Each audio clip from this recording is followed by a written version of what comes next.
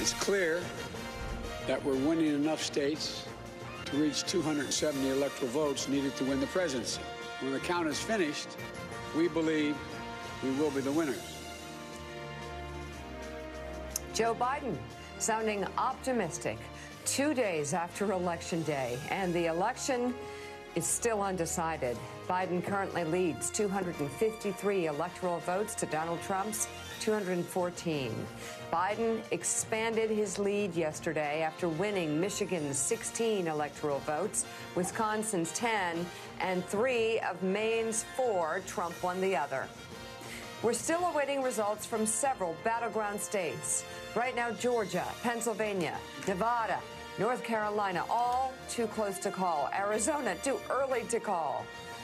So here we are. Good morning and welcome to Morning Joe. It is Thursday, November 5th. Along with Joe, Willie, and me, we have White House reporter for the Associated Press, Jonathan Lemire, NBC News Capitol Hill correspondent and host of Way Too Early, Casey Hunt. We will never let her stop working. And host of MSNBC's Politics Nation and president of the National Action Network, Reverend Al Sharpton, is with us. So first to Pennsylvania. Let's go right there. Joe Biden has cut into Donald Trump's lead significantly.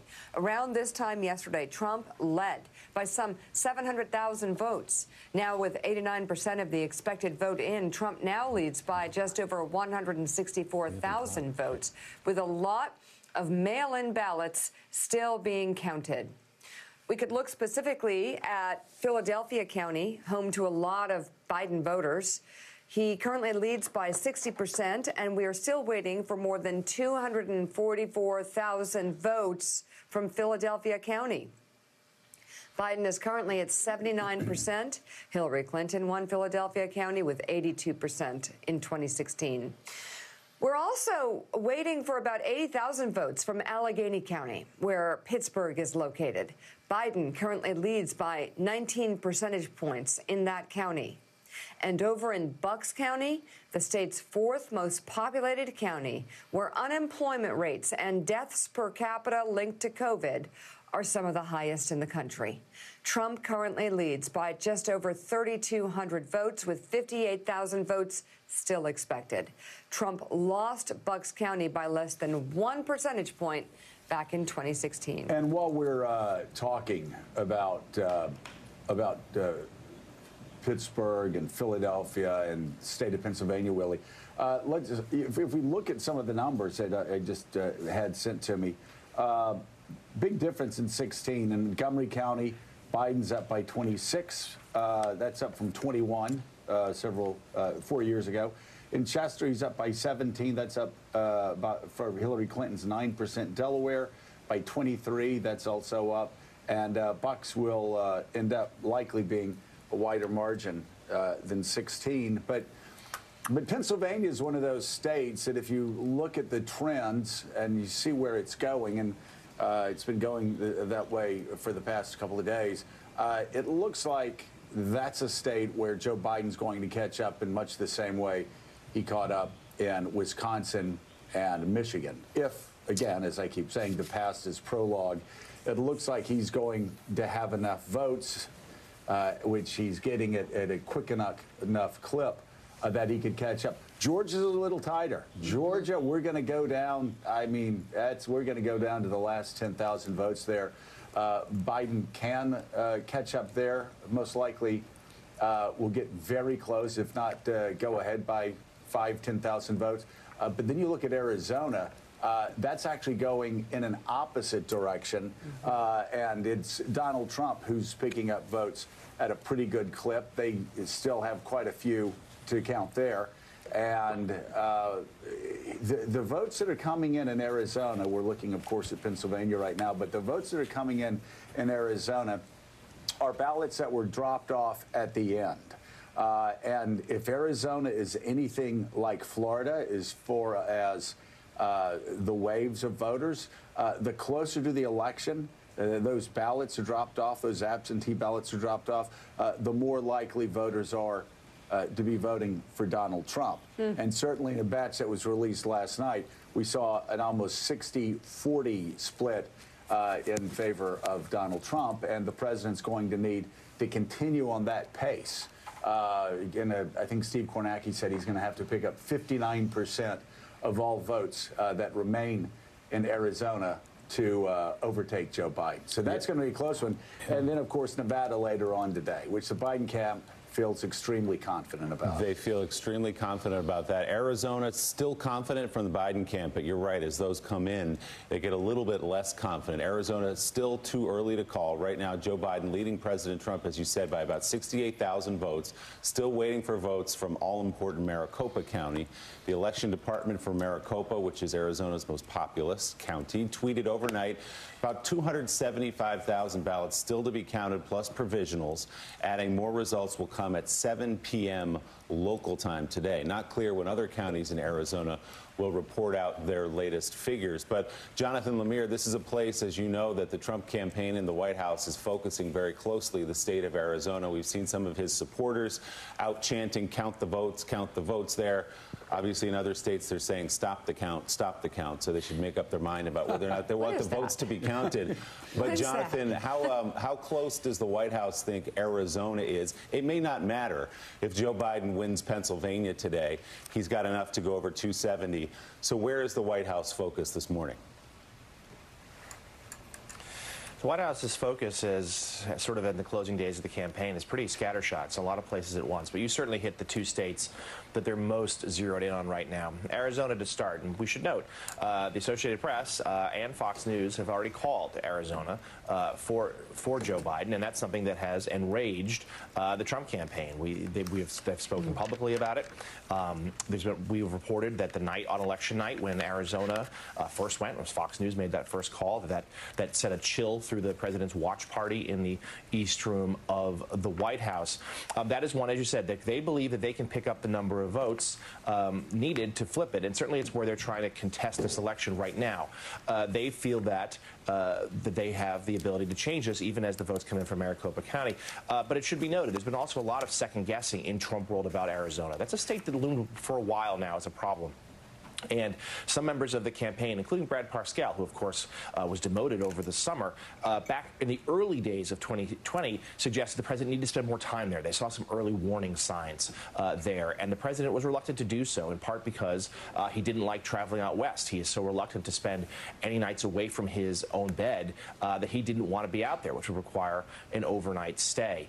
The other focus is Pennsylvania. And the math here is obvious. They feel they need Arizona and Pennsylvania in order to keep any sort of feasible legal challenge going, to show that they still have a possible path to 270. Pennsylvania, their campaign manager Bill Stepien declared victory in Pennsylvania. On a conference call with reporters, he declared victory. We all know that's not how this works. But he did that. The Trump campaign had a news conference in Philadelphia that featured Rudy Giuliani, among others. They made that same claim. They believe they have enough votes to squeak out a victory there, but they acknowledge they're growing more pessimistic by the hour as the numbers come in, that Pennsylvania will be very, very difficult. And as a final point, you're right. We're seeing sort of an incoherence in their legal challenges right now. There are 3 states, Pennsylvania, Georgia, and Michigan, where they're trying to stop the count. In Arizona, they're trying to keep it going. And it shows right now just a real fear that today this race is slipping away from the president. Well, and there is a legal incoherence, Mika, and you saw it. Republicans, there are no Republicans taking that's right, taking these challenges seriously. Mitch McConnell, as well as other senators, Maryland's governor have stepped forward. Of course, Larry Hogan in Maryland have stepped forward, and you had Rick Santorum on CNN, Chris Christie when he was on ABC. A lot of the president's steadfast resoundingly pushing back. Yeah, resoundingly pushing back for good reason, because they understand the consequences of undermining the rule of law. The president does not understand the consequences of undermining the rule of law, and he's made that perfectly clear over the past 4-5 years, or some would say over the course of his entire adult life. But in this case, the fact that he's having such a scattershot approach, where he's demanding the stopping of counting in states where he's ahead, or in the case of Michigan, falling behind further by the hour, and then demanding the counting of votes of states where he's behind, that has legal consequences.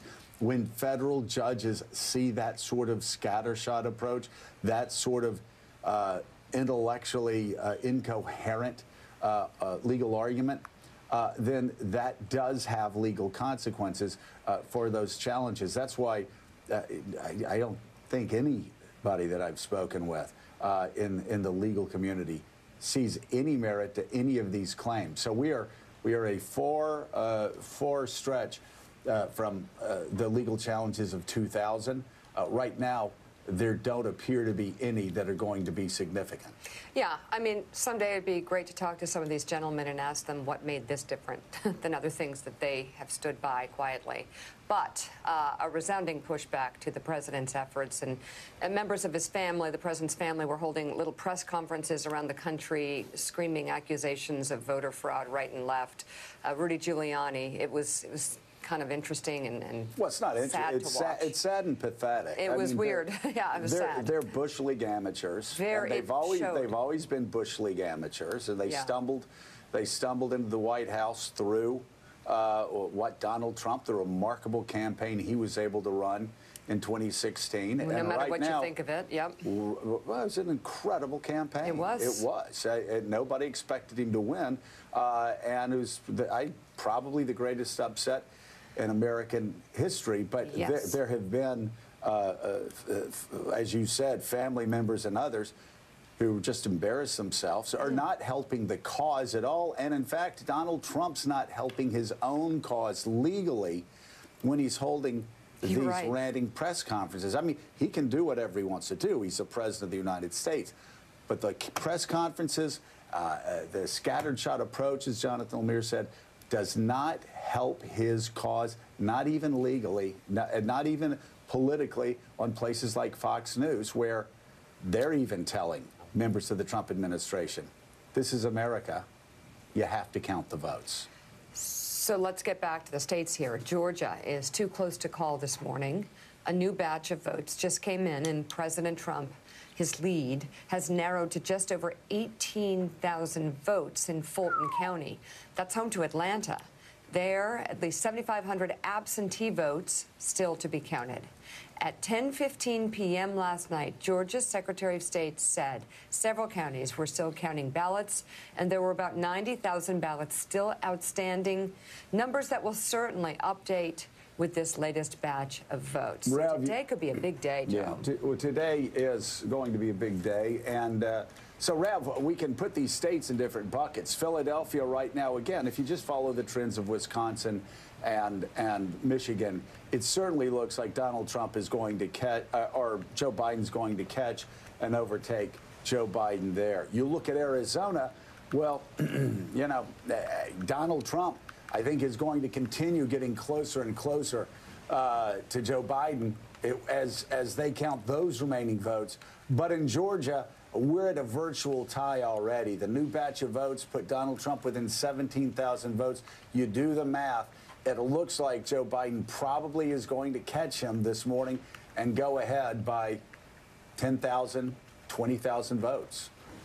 That is the way it appears at this point, very much so. I think the thing that comes to me, you and I are Baptists, the preacher in me looks at the fact that Donald Trump probably personifies the most racist, xenophobic, sexist administration we've seen in our lifetime. And it may end up, just as Jim Clyburn and blacks in South Carolina brought Joe Biden into victory in the nominating process, it may be black districts in Pennsylvania, Philadelphia, and Fulton County in Georgia that brings them over the top in the Electoral College, which would be a fitting way for us to end the Trump administration, if it all pans out that way.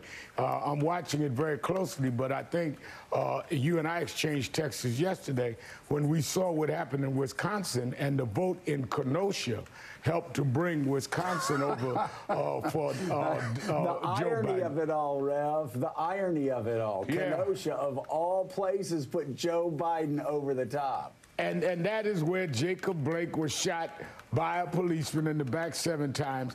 And a man came in, a young militia guy, and shot and killed 2 people in Kenosha. And the president came in and never condemned it right there in Kenosha. And Kenosha delivered the victory in Wisconsin for Joe Biden. Only Joe, you and I on the morning's bench would understand what that really means to us as Baptists. Yes. Hey, let me ask you this. You had said that the president has been racist, and of course, you're not alone. The majority of Americans, according to several polls over the last few years, have said that Donald Trump is in fact racist.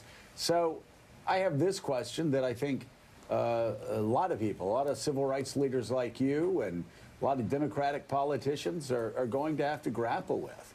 And that's a fact that a guy who has made common cause with the Proud Boys, with white nationalists, who drew praise from David Duke and Richard Spencer and others and neo-Nazis after Charlottesville, who's acted abhorrently and used race, actually, as a wedge issue, received 20% of the vote of black men, according to exit polls. Now, we need to wait and see. Sometimes the first exit polls aren't as accurate. There will be more in-depth studies, but 20%. And this morning I saw the headline in the New York Times, get this, Hispanics deliver Texas for Donald Trump. What's going on? You look especially at votes along the border, and Hispanics broke hard. I think Hillary Clinton won Hispanics by 60% in that area. Donald Trump won them by 5%. So Donald Trump outperformed how most Republicans perform among Hispanics, a group that he's derided as breeders, that he's locked their children in cages, and has once again been racially insensitive at best. So what's going on there? For one, I hope those numbers go down a little with black men once Fulton County comes in Philly. But notwithstanding it, he has done better than he, in my judgment, should have with black men and Hispanics, which means that we've got to really look in the civil rights community, both on the Latino and the African-American side, on a real conversation in our communities on what it is to be different in terms of being entrepreneurial aspirants and being fair in terms of how we look for the whole. I think he appealed to some that wanted to feel that they had to be a certain kind of way to be aspirational, and you can be that and still be centrist. And I think that a lot of them bought into the false view that they were putting out that Joe Biden, with the crime bill, rather than dealing with the fact Joe Biden was going along with the majority of people, even in black leadership, with the crime bill, and distorting Kamala Harris's record, and distorting that they were some kind of socialist. And I think a lot of that was bought into in terms of false propaganda and with no real pushback and direct answers. So I really believe there's going to have to be a lot of work in those areas. To ignore it or act like it doesn't matter, I think is not wise. And I think Joe Biden and Kamala Harris, if they're successful, are going to have to really work. They're going to inherit a country that is in a pandemic with a low economy. They're going to have a rough road, and they're going to have to really deal with bringing everybody together to deal with it. It will not be something that you would really want to win if you want to have an easy 3 or 4 years. It really won't be. No, it's going to be a tough 4 years, and I said that before the election. The economy is going to crash in 21. Whoever wins is going to have the after effects of this. After effects of all of this as the dominoes fall. So whoever ends up winning this race is it's just going to be a tough job, and they're probably going to say, did I really want to do this? I want to follow up, though, because it's so important, Mika, what Rev just said about, for instance, entrepreneurs, Hispanics who are entrepreneurs. It reminds me several years ago of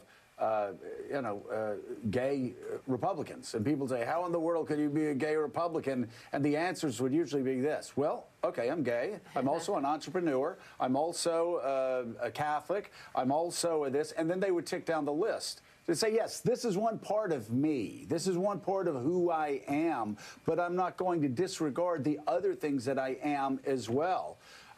And it's the same thing with Hispanics. Yeah. You say, yeah, I'm a Hispanic. I'm also an entrepreneur. I am also a Catholic. I'm also conservative. I'm also pro-life. I also believe in the traditional family. I also believe in this. I also hate Castro. All of these things, when you start saying that and you're a Hispanic, the Democrats in the past have just shut you off. Yeah. And they've just ignored it. And again, I try to bring these things up, and I'm like, people get really upset about it. The fact is, let me say it again. Miami-Dade turned out the way Miami-Dade turned out to be because Cuban Americans hate socialists. Let me say that again.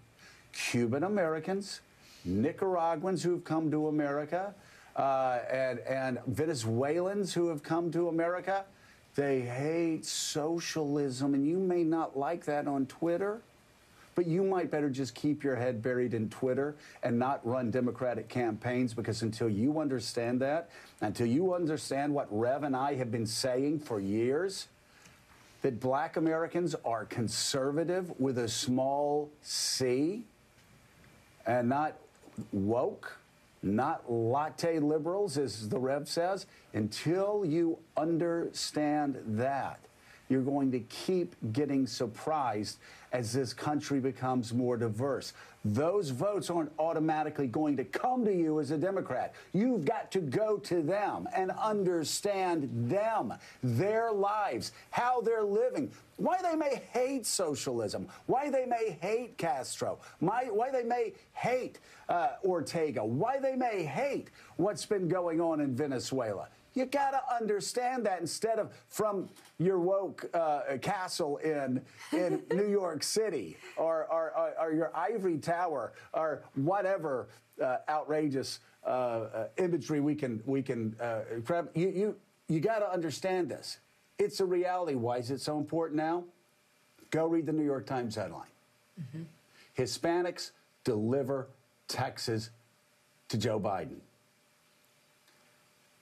All the white voters that we've been talking about for the past year or two in the suburbs, all of those gains for Democrats were erased by Hispanics in Texas who left the Democratic Party and voted for Donald J. Trump.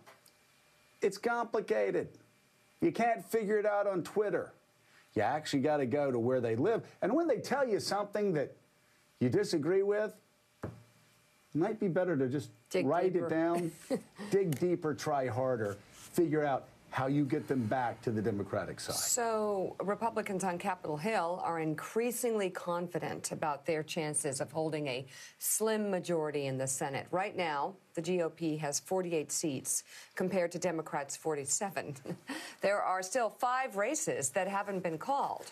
North Carolina is too close to call this morning. Wow. Now. In Georgia, one race is too close to call and the other is heading to a runoff. Arizona's Senate race is also too early to call, although Mark Kelly has declared victory. Alaska is also too early to call. Yesterday, Democratic Senator Gary Peters was able to hold on to his seat in Michigan.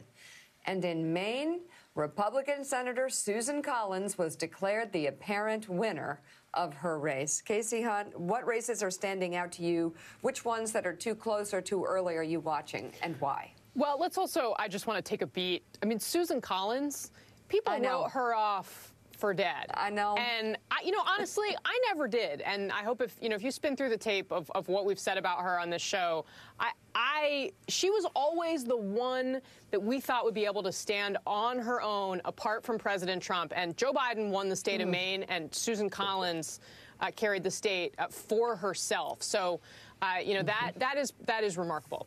But setting that aside, we've got a couple things going on here. One, on the governing question, I mean, it's clear that this is a split decision in terms, or at least it's becoming clear, I should say. I want to be a little bit more careful since we haven't called the presidential race or the Senate. But the trend lines are emerging that we are headed for what's likely to be divided government. I mean, even if Democrats were to improbably take the Senate, it would be so narrow.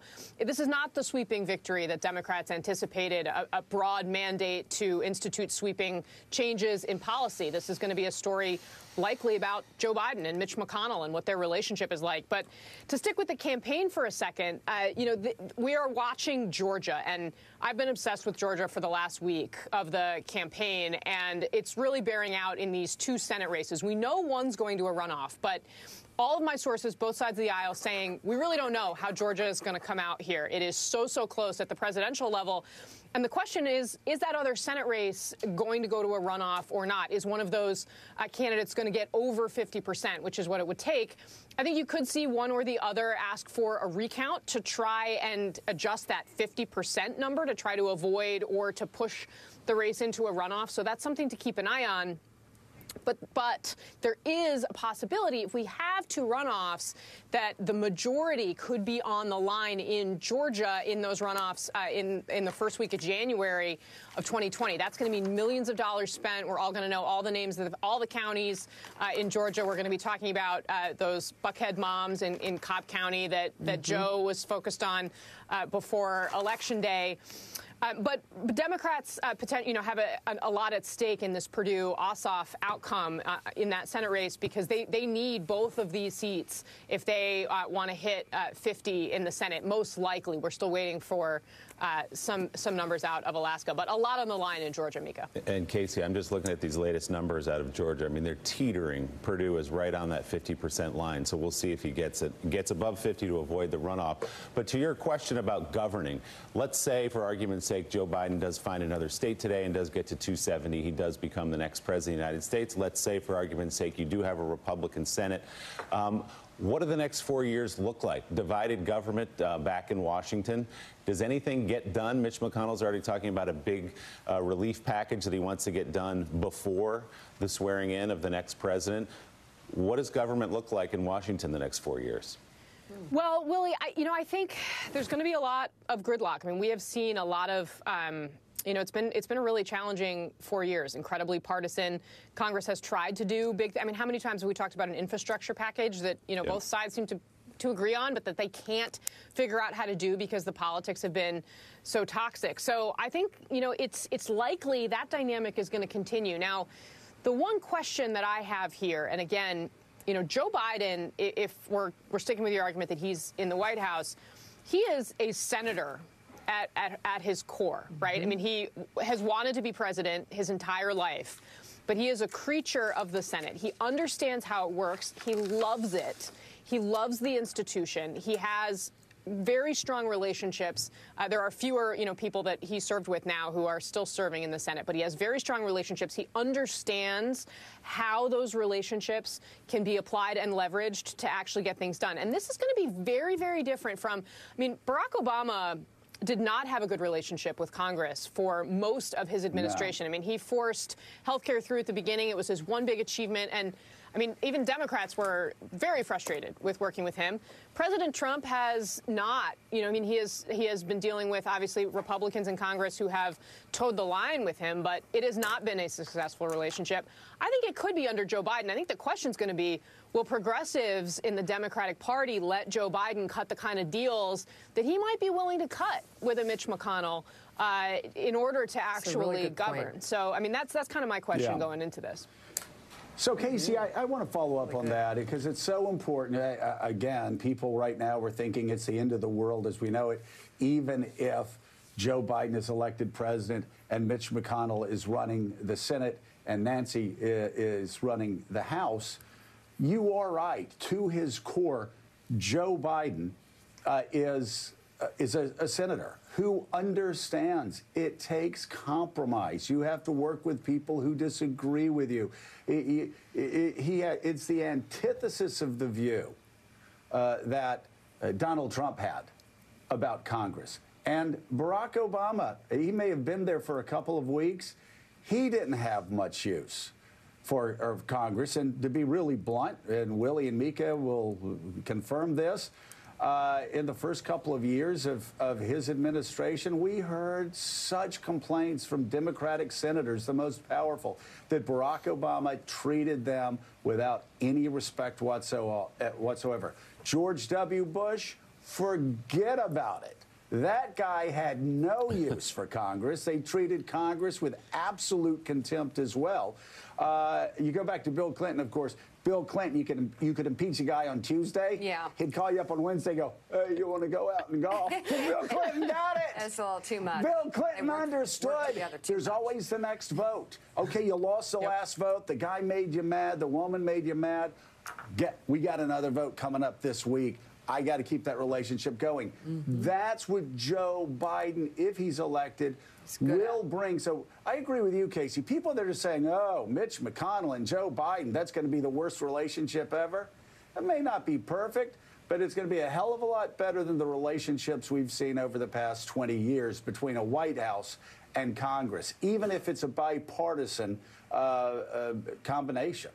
I think that's absolutely right. Mitch McConnell and Joe Biden have a relationship, and they've downplayed it because, frankly, progressives don't want to hear that. I mean, Mitch McConnell is probably maybe even the most hated Republican politician for many on the left who are really focused in on his role on the judiciary and other areas. But if you look back to, Joe, what the Obama administration did do with Congress in its second term, guess who was the person that did all of those deals, that did all of the work that we were chasing through the hallways of the Capitol? It was Joe Biden working with Mitch McConnell when they had divided government in that second term. And, frankly, some of that's generated anger. Some of the work that was done there has generated anger among Democrats. But, we'd be misleading people if we didn't say Joe Biden and Mitch McConnell have had a successful working relationship in the past. And to think that that's not going to define in a significant way any divided government that a Biden administration is presiding over is simply ignoring the realities. I mean, and Joe, you guys have had Joe Biden on here so often. I mean, this is his bread and butter. This is what defines who he is as a politician. How he does things are these relationships, and they're very strong. He loves it. He does. And one final thing, Mika, it reminds me all the complaining that there's not going to be one-party rule in Washington, D.C. over the next couple of years, and there's going to be gridlock. And, Tom Ricks has an amazing book that's coming out called First Principles. I read the book. It's an incredible book. I'm just trying to remember the title right now. And we'll have Tom on a lot to talk about it. But he talks about Madisonian democracy. He talks about the checks and balances. He talks about all the frustrations that brings to people who want to get things done quickly. And he quotes sort of an old Silicon Valley adage, which is that frustration, those checks and balances, it's not a bug. It's a feature. Those frustrations, those checks and balances, that's why we're still here 241 years later. That's why this country is still moving forward. And for those of you who didn't think we were going to survive Donald Trump, if we do, I'm just saying that for Mika, we're going to. Yeah. If we survive Donald Trump, then we will look back and we will see these checks and balances. Again, not being a bug of democracy, being one of its greatest features. Well, and I think Casey just nailed the area for hope if Biden does move forward to win the presidency, perhaps even today. Still ahead on Morning Joe, President Trump lays the groundwork for contesting election results in 3 different battleground states. We'll talk about his campaign's new lawsuits with an election law expert. You're watching Morning Joe. We'll be right back.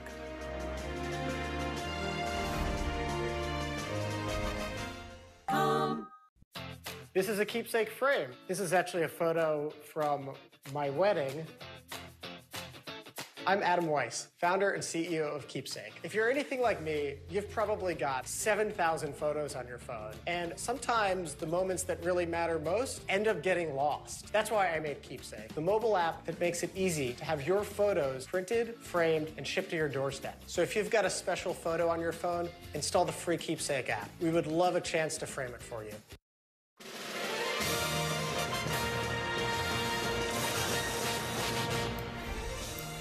President Trump's campaign manager, Bill Stepien, issued a statement on the race in Wisconsin, saying in part, quote, "The president is well within the threshold to request a recount and will immediately do so." Joe Biden narrowly won Wisconsin yesterday, but according to state law, a candidate is allowed to call for a recount if the margin of victory is 1 percentage point or less. The request for a recount has to be made within the window when all county results are submitted, and the following day at 5 p.m. Central Standard Time. Wisconsin's former Republican governor Scott Walker tweeted yesterday in part, quote, "After a recount in the 2016 presidential race in Wisconsin, Trump's numbers went up by 131. As I said, 20,000 is a high hurdle." Willie? Yeah, when Governor Scott Walker, Republican governor, former governor, is warning the president about a lawsuit, you know it's going to be trouble. President Trump's campaign filed suit yesterday in 3 states where the vote count is ongoing, where the president's lead is either dwindling or gone. The campaign filed suit in Pennsylvania, Michigan, and Georgia, and joined existing Republican legal challenges in Pennsylvania and Nevada, where the party is challenging the handling of some absentee ballots. The Michigan and Pennsylvania suits filed yesterday sought to stop the counting until Trump campaign observers are allowed to review ballots that already have been counted. The Michigan lawsuit claims Secretary of State Jocelyn Benson, a Democrat, was allowing absentee ballots to be counted without teams of bipartisan observers as well as challengers. But the Associated Press reports observing firsthand there are plenty of poll watchers from both parties in counting locations. Joe Biden was awarded the state of Michigan after the suit was filed. In addition, the president's campaign intervened at the Supreme Court in a case challenging Pennsylvania's plan to count ballots received for up to 3 days after Election Day. In Georgia, the lawsuit alleges that Chatham County is improperly counting ballots after the ballots received after the state's Election Day deadline. The campaign is seeking a court order to remind vote counters to separate out late arriving ballots. Joining us now, Chair in Constitutional Law at The Ohio State University, Ned Foley. He's an NBC News election law analyst. Ned, good to have you with us this morning. Let's start in Pennsylvania, where a lot of eyes are today. We're expecting to get a bunch more vote out of that state today. It could be enough to give the state to Joe Biden, which would put him over the 270 electoral vote threshold. What do you see in some of these lawsuits? Do you see merit in what the president is accusing the elections board there of doing? Good morning. I don't think that any of the lawsuits that we've seen so far are ultimately going to make a difference in the outcome. I think when you're behind in this kind of vote counting litigation, you have to sue and sue quickly because the clock is moving and you need to do something if you're behind. But they often lack merit, and the courts are going to reject them if they don't have merit. So, you know, Pennsylvania has some issues, but even there, I don't think in the end the litigation will matter. So the argument that we're hearing is to stop the count. Stop the counting of votes in Pennsylvania, but when you go to Arizona, it's continue the count. Let's get them coming in, so because we think President Trump may be able to make up the difference there. What does that kind of incoherence, that dissonance between the White House argument mean broadly? Well, the standard practice of lawyers in these cases is to make their arguments depending on whether they're ahead or behind. Sometimes you see the lawyers switch positions as the lead switch. This happened in the Minnesota U.S. Senate race in 2008, and as soon as the lead flipped from one side to the other, the lawyers switched their positions. What we're seeing now is this inconsistency at the same time across multiple states because the same candidate is behind in one place and ahead in the other. So that's the recount lawyers sort of behaving according to form. The basic proposition from the voters' perspective is we should have consistent counting of valid ballots. As long as votes are valid, they need to be counted whether they're in one state or the other, and no matter who's ahead or who's behind. And again, Jonathan Lemire will repeat what we've been saying for weeks. We're still counting ballots in Pennsylvania because this is the way the process was supposed to work. We knew this from the beginning.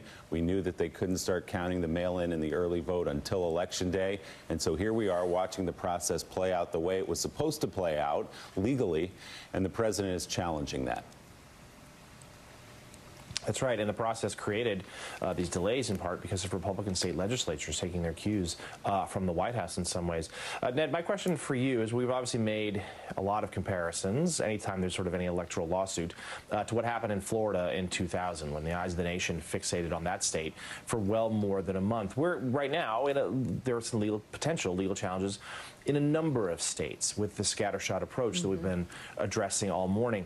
In some ways, is that going to make it more difficult for the Trump campaign to sort of process and make a coherent legal argument? Because, as Willie just said, they're arguing one thing in one state, one in another. Do judges, will they see that? Will that impact the merits of their case? Are you seeing anything in any of these states that's going to lead us even potentially to the drama and the drawn-out process that we had in Florida 20 years ago?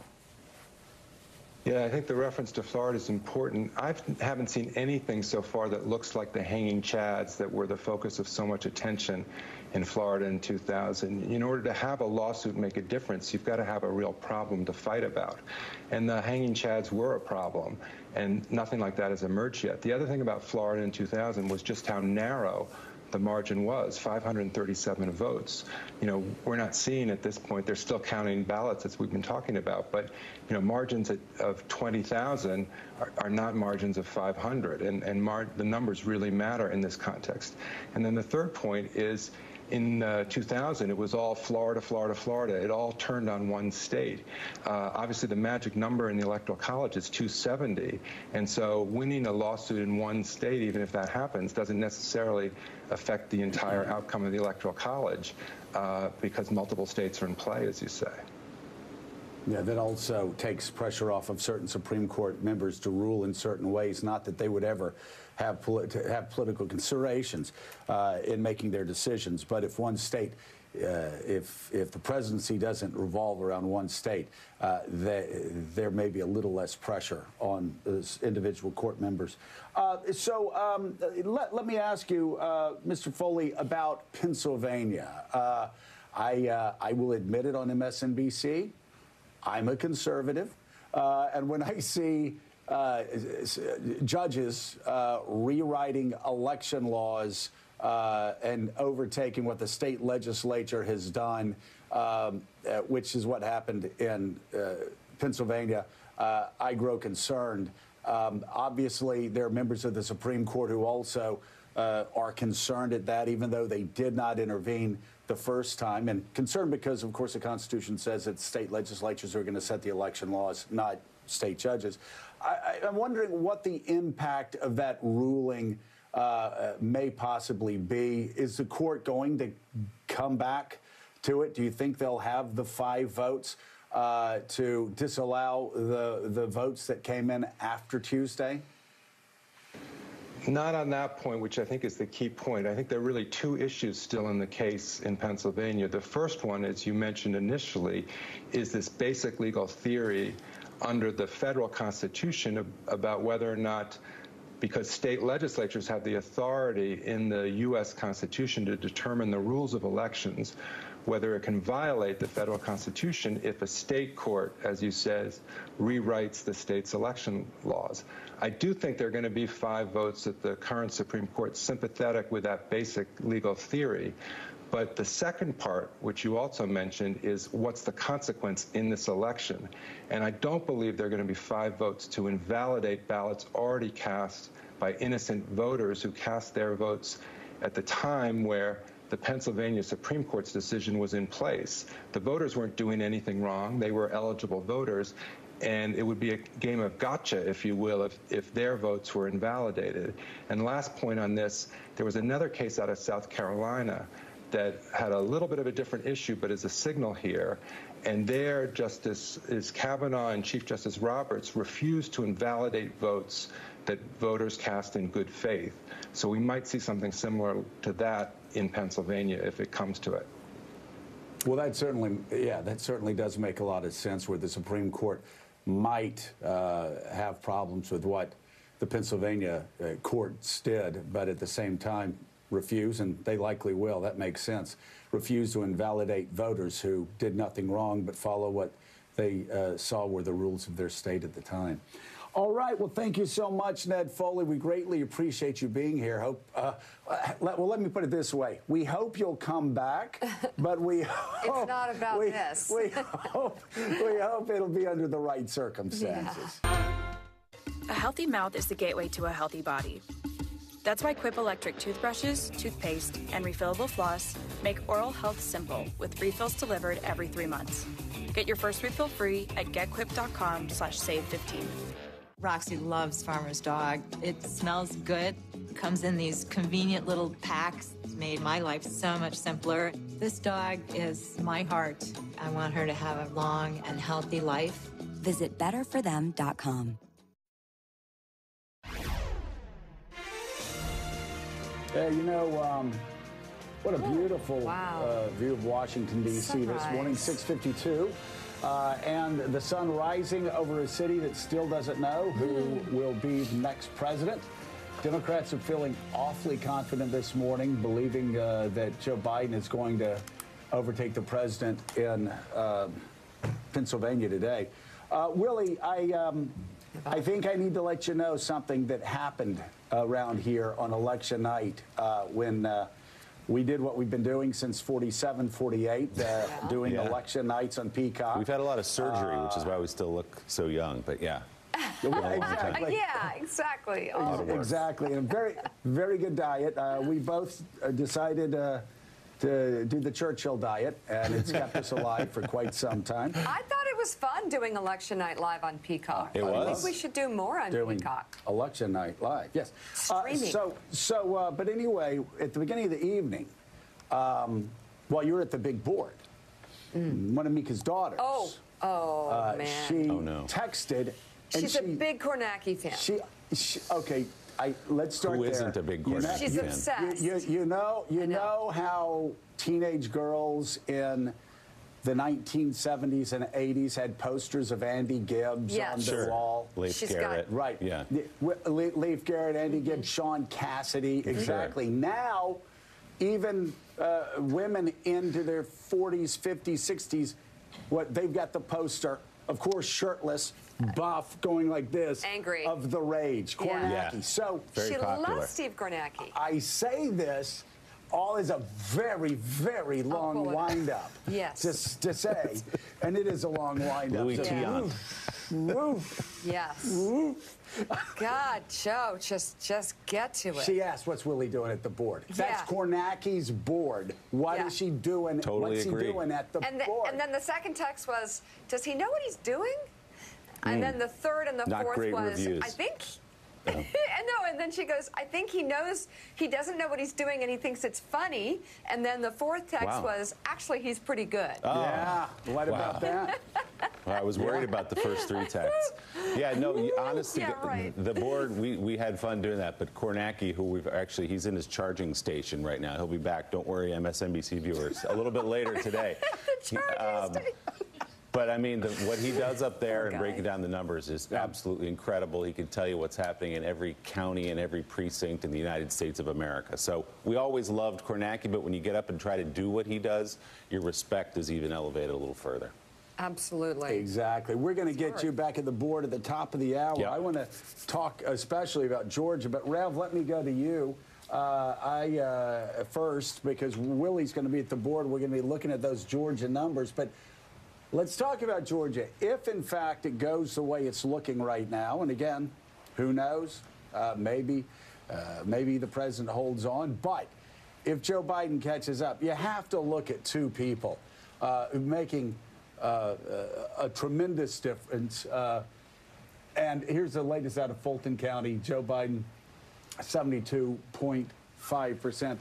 But Barack Obama's last-minute appeal in Atlanta was electrifying to a lot of people in Atlanta. That made a huge difference. And Stacey Abrams may have come up a little bit short in her race in 2018. But if Joe Biden wins the state of Florida and cracks the solid South for the Democrats, many people have to look to Stacey Abrams and the organization that she's been building in that state is making a huge difference this year. No doubt about it. If Joe Biden wins Georgia, even if he doesn't, there's a lot that is owed to Stacey Abrams, who really built a statewide organization that has lasted beyond her own race. I think both Ossoff and Warnock, who are potentially in runoffs, well, Warnock is in a runoff, they have to give a lot of that credit to the infrastructure, the political infrastructure and the energy Stacey Abrams brought that state. It was a runaway red state until Stacey did what she did. And I think you're absolutely right that when President Obama came in a few days before and really charged that energy, I think that is what has brought it this close to what may be turning that state for Joe Biden.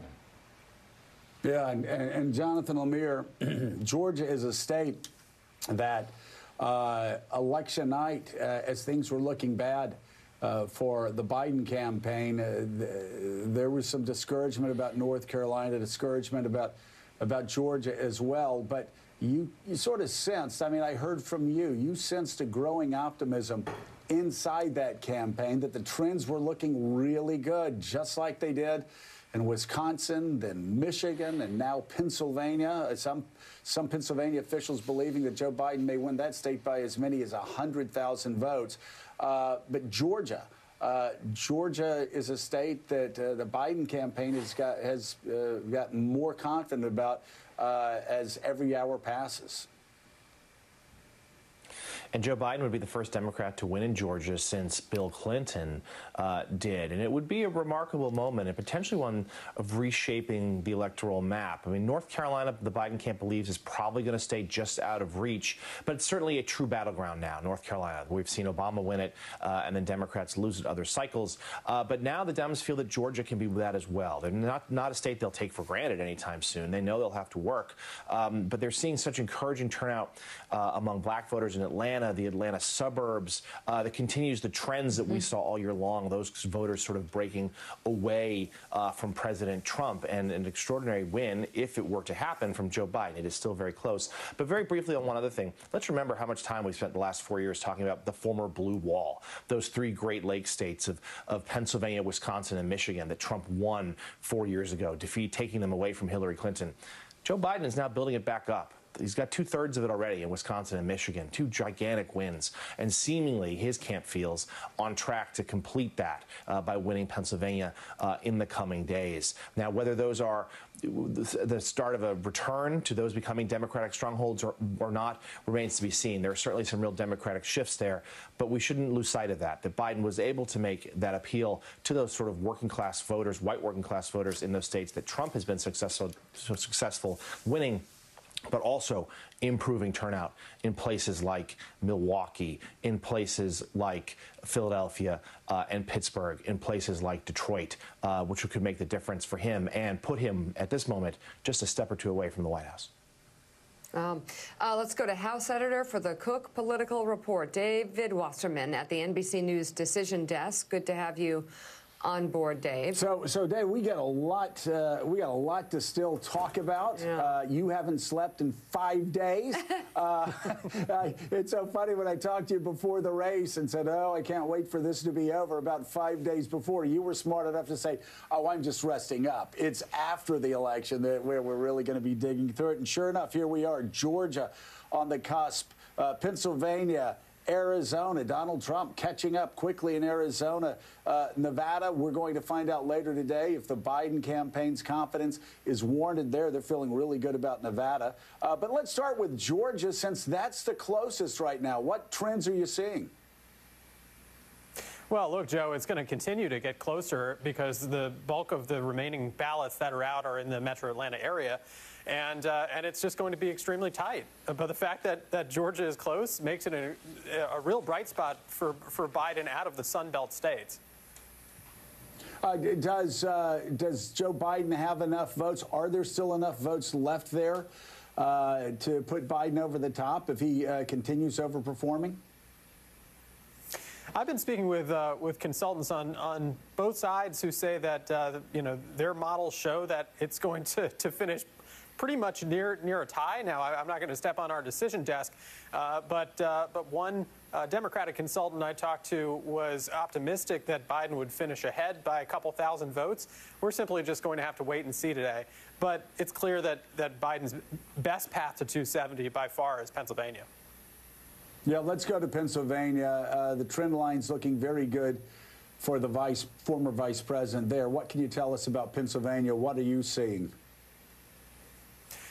Joe, again, I'm going to leave it to our decision desk in terms of making a definitive characterization when the time is ready. But when it comes to Pennsylvania, you have to like the trend lines a lot if you're Joe Biden. We're looking at the completed counties, the counties that are nearly done counting their vote. And, of course, President Trump won Pennsylvania by 0.7 in 2016. So Joe Biden doesn't need much of an overperformance in order to win. We're seeing him overperform Clinton's margins by a modest amount, but a critical amount across the board. So, for example, in Lackawanna County, where the Biden campaign made Scranton such a central push, Biden ended up winning it by 8 points. Hillary won it by only 3. You go to Montour County, Pennsylvania, Danville, which is, in the T of the state, a pretty rural setting. Biden, and this was his biggest overperformance in the state, lost it by only 21, whereas Clinton had lost it by 29. You go to suburban Philly and Chester County. The Whole Foods revolt in Pennsylvania and across the country may not have been quite as dramatic as we would have expected before the election, but it still is likely enough to power Biden to what he needs, because Hillary Clinton won Chester County by 9.4%. Joe Biden is ahead there today by 16.5. So these deltas are larger than what he would need on a county-by-county basis, and we still have hundreds of thousands of uncounted mail ballots that we'll get from some major counties that will break extremely pro-Biden.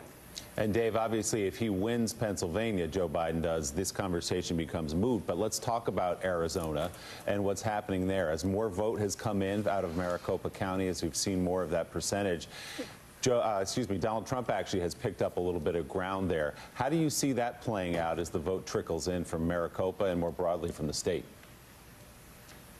Yeah, well, what's interesting is when you calculate what Trump needs out of these batches in order to close the gap, at least out of the remaining uncounted ballots in Maricopa, Trump is getting right about at the number, maybe a tiny bit less in the batches that came out last night around 2 a.m. Eastern and before that in order to get to a tie.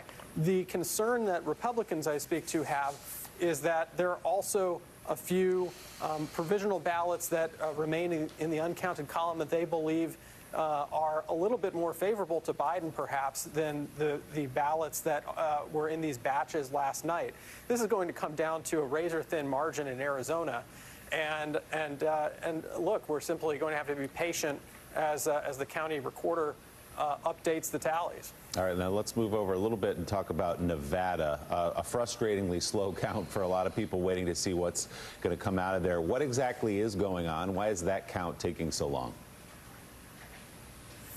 Yeah, well, look, Nevada is in a similar predicament to Arizona, where Clark County, obviously, about 3/4 of the state, we're simply waiting to see what kind of ballots are these that are still uncounted. They could be slightly more favorable to Trump than the ballots that have already been counted, and the margin is extremely tight.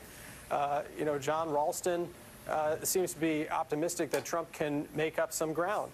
So, look, again, Nevada becomes moot if Pennsylvania ends up in the Biden column, but it does speak to the truth that Trump did make progress with Hispanic voters on Tuesday in a big way.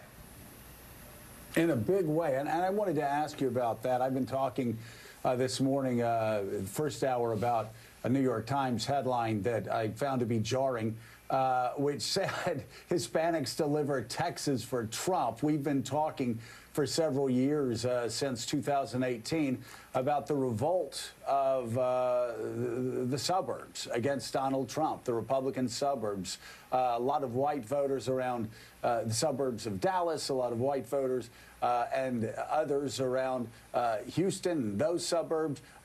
But as the New York Times article laid out, any white voters that Democrats gained in those suburbs were erased by Hispanic voters along the border and also Hispanic voters across the state who broke for Donald Trump.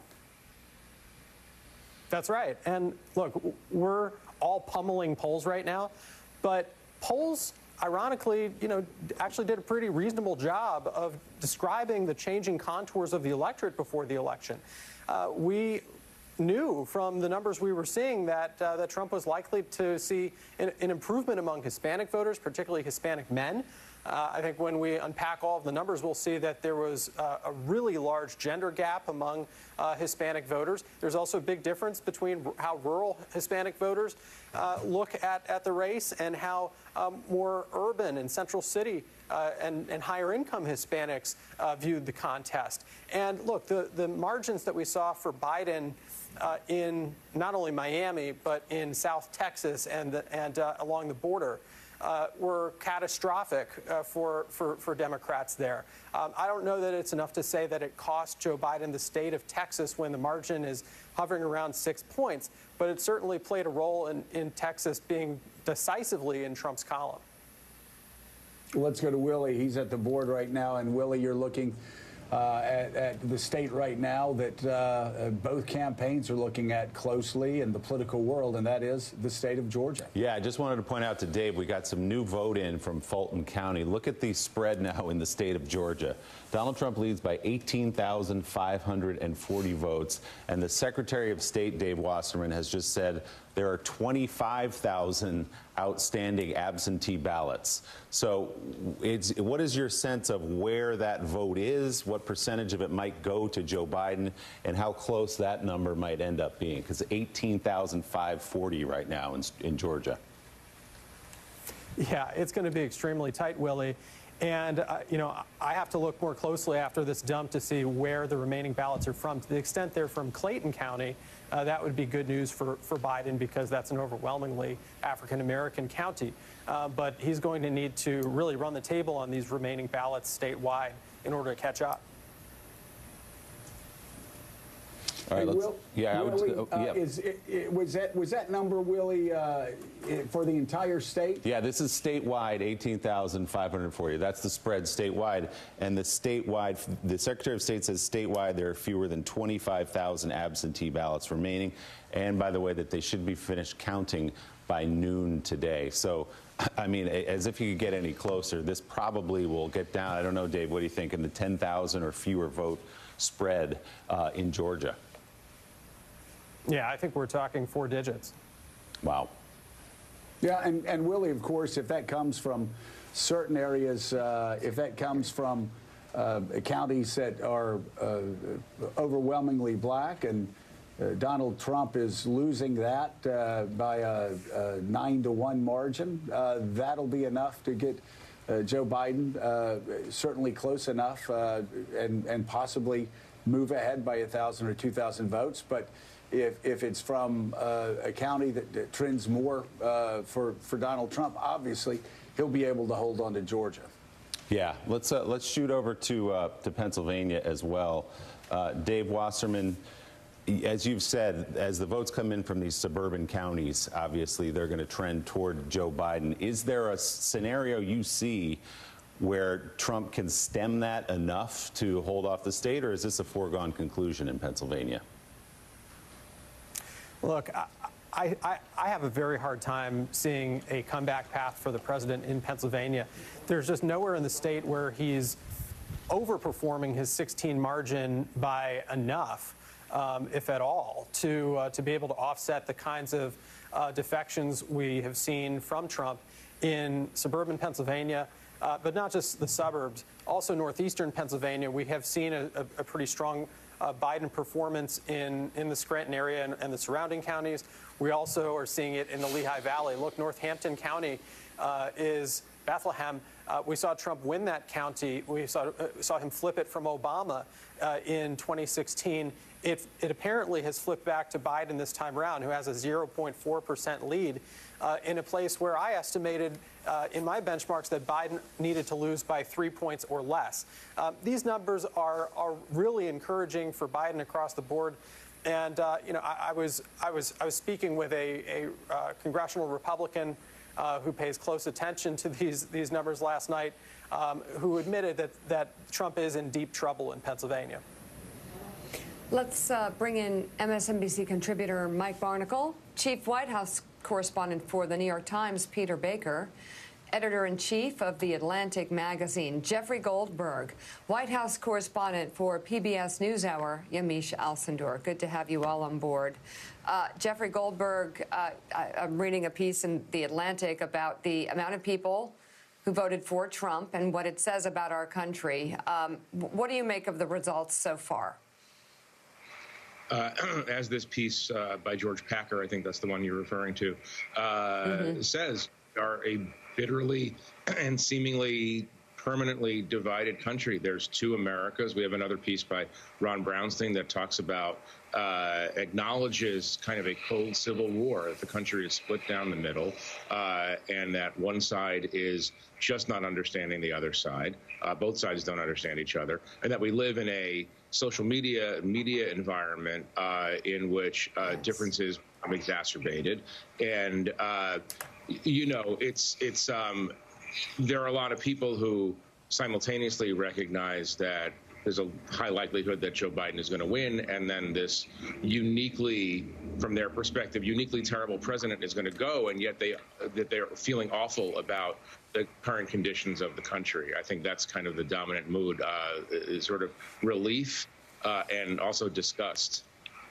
Yeah, and George Packer actually will be joining us tomorrow on Morning Joe.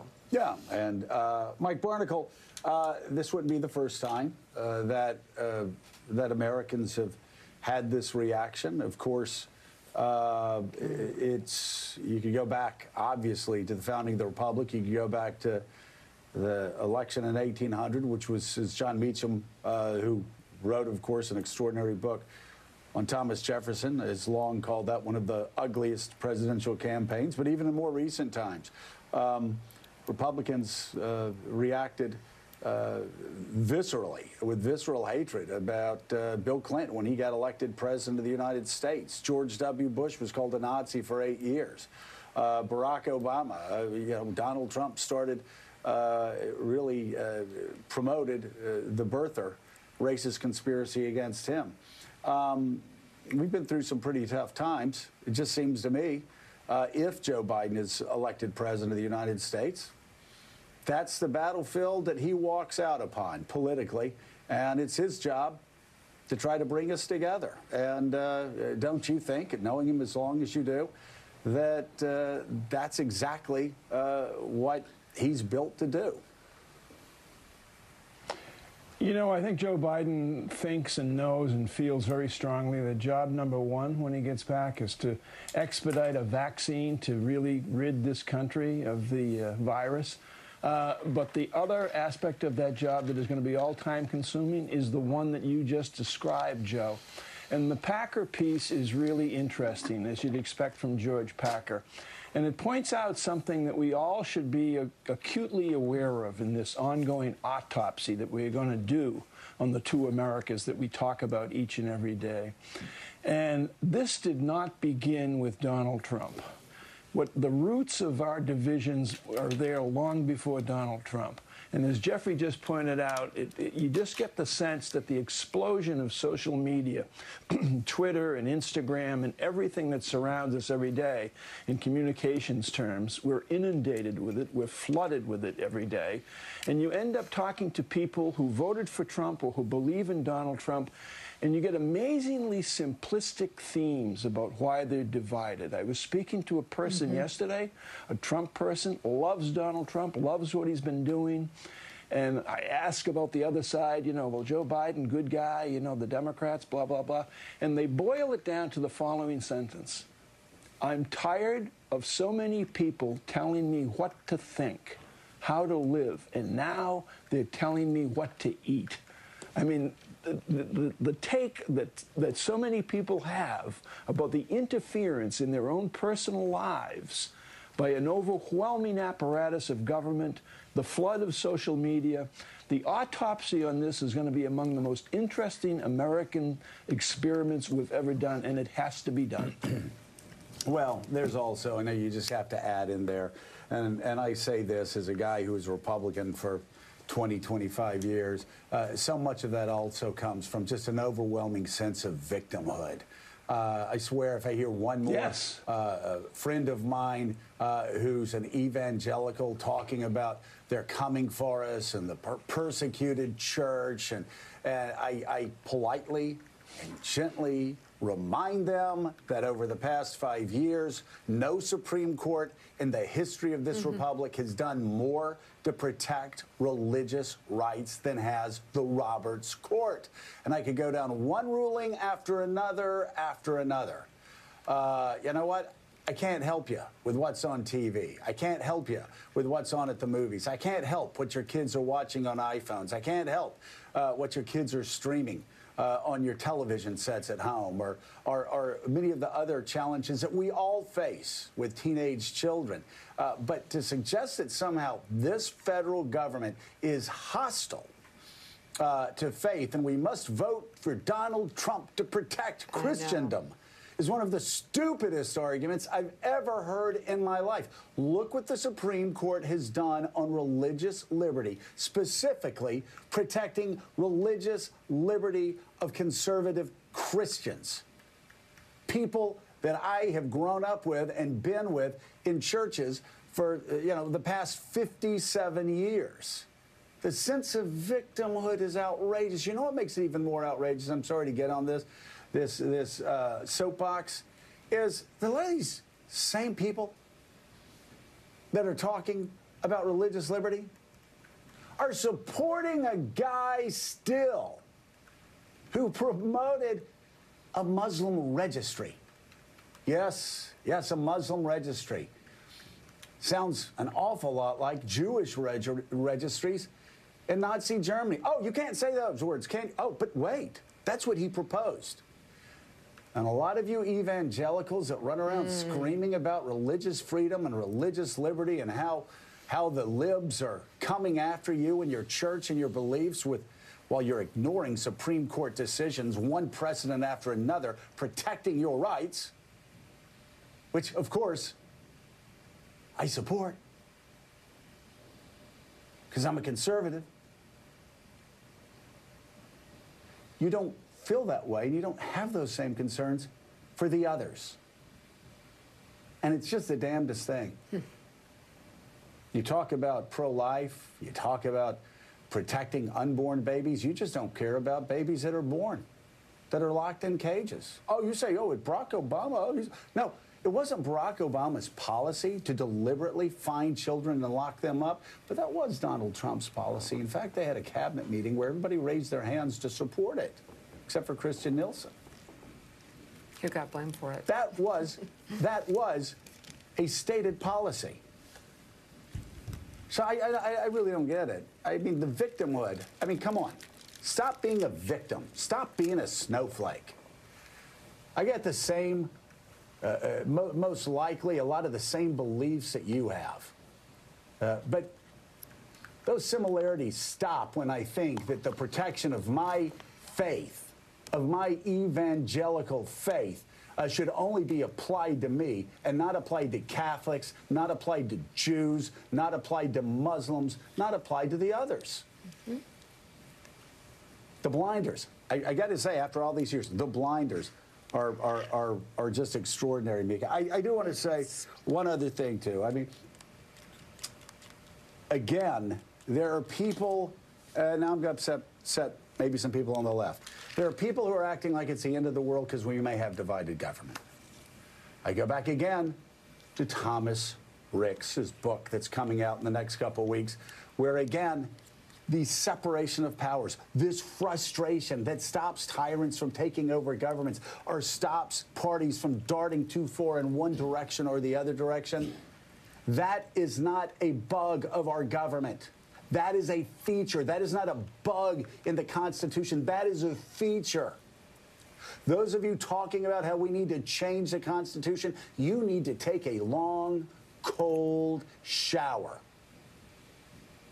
Because checks and balances, that's what this government's about. And that's what scared me so much over the past 4 years of the Trump presidency. And by the way, the world's not coming to the end, okay? Yeah, I don't understand why people voted for Donald Trump. I don't. I don't understand why my family voted for Donald Trump. I don't understand why my best friends voted for Donald Trump. I don't understand why everybody in my neighborhood voted for Donald Trump. I don't understand why everybody that I know voted for Donald Trump. But I got to get along with them. I love them. I'm not going to throw away 57 years of friendships over one election. We got to stop thinking that it's the end, everything's the end of the world. Bill Clinton was the end of the world. George W. Bush, the end of the world. Barack Obama, the end of the world. Donald Trump, the end of the world. Joe Biden, it's going to be the end of the world. You're in good company. As Rick said in his book, George Washington died believing that the republic he built was doomed. Thomas Jefferson died believing the Declaration of Independence that helped launch the United States of America was doomed. They died pessimists, believing their government and their nation was moving in the wrong direction. We're still here. And we'll survive 4 years or 8 years of Donald Trump. We'll survive 4 years or 8 years of Joe Biden. It's time for us to take a deep breath and just move forward with our lives and stop obsessing so much over politics. Now, let's continue with our 3-hour show on politics. Well, Mika. Thank you, Joe. Since falsely declaring victory from the White House early Wednesday morning, President Trump has remained holed up inside his residence, watching the results. The New York Times reports that Trump made calls to supporters and friends yesterday while watching Fox News coverage, sounding subdued and somewhat dispirited to some people.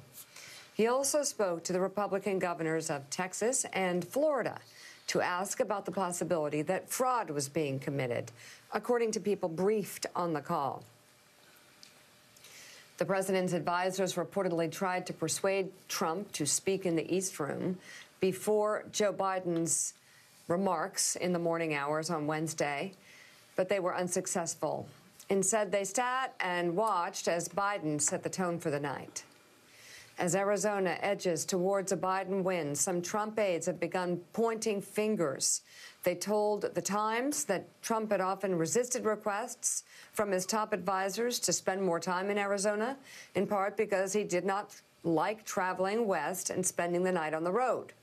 While Trump was not seen publicly yesterday, he was tweeting, and his close circle was very vocal, including Eric Trump and Rudy Giuliani, who held a news conference in Pennsylvania to question the state's ballot counting methods. We're not showing any of that. Oh, it's something else. It's crazy. I don't want him to be embarrassed any more than he already is. It was incredible. Meanwhile, son-in-law Jared Kushner was making calls, looking for what he described as a, quote, James Baker-like figure. Too late for that. Who could lead the legal effort to dispute the tabulations in different states, according to a person briefed on the discussions.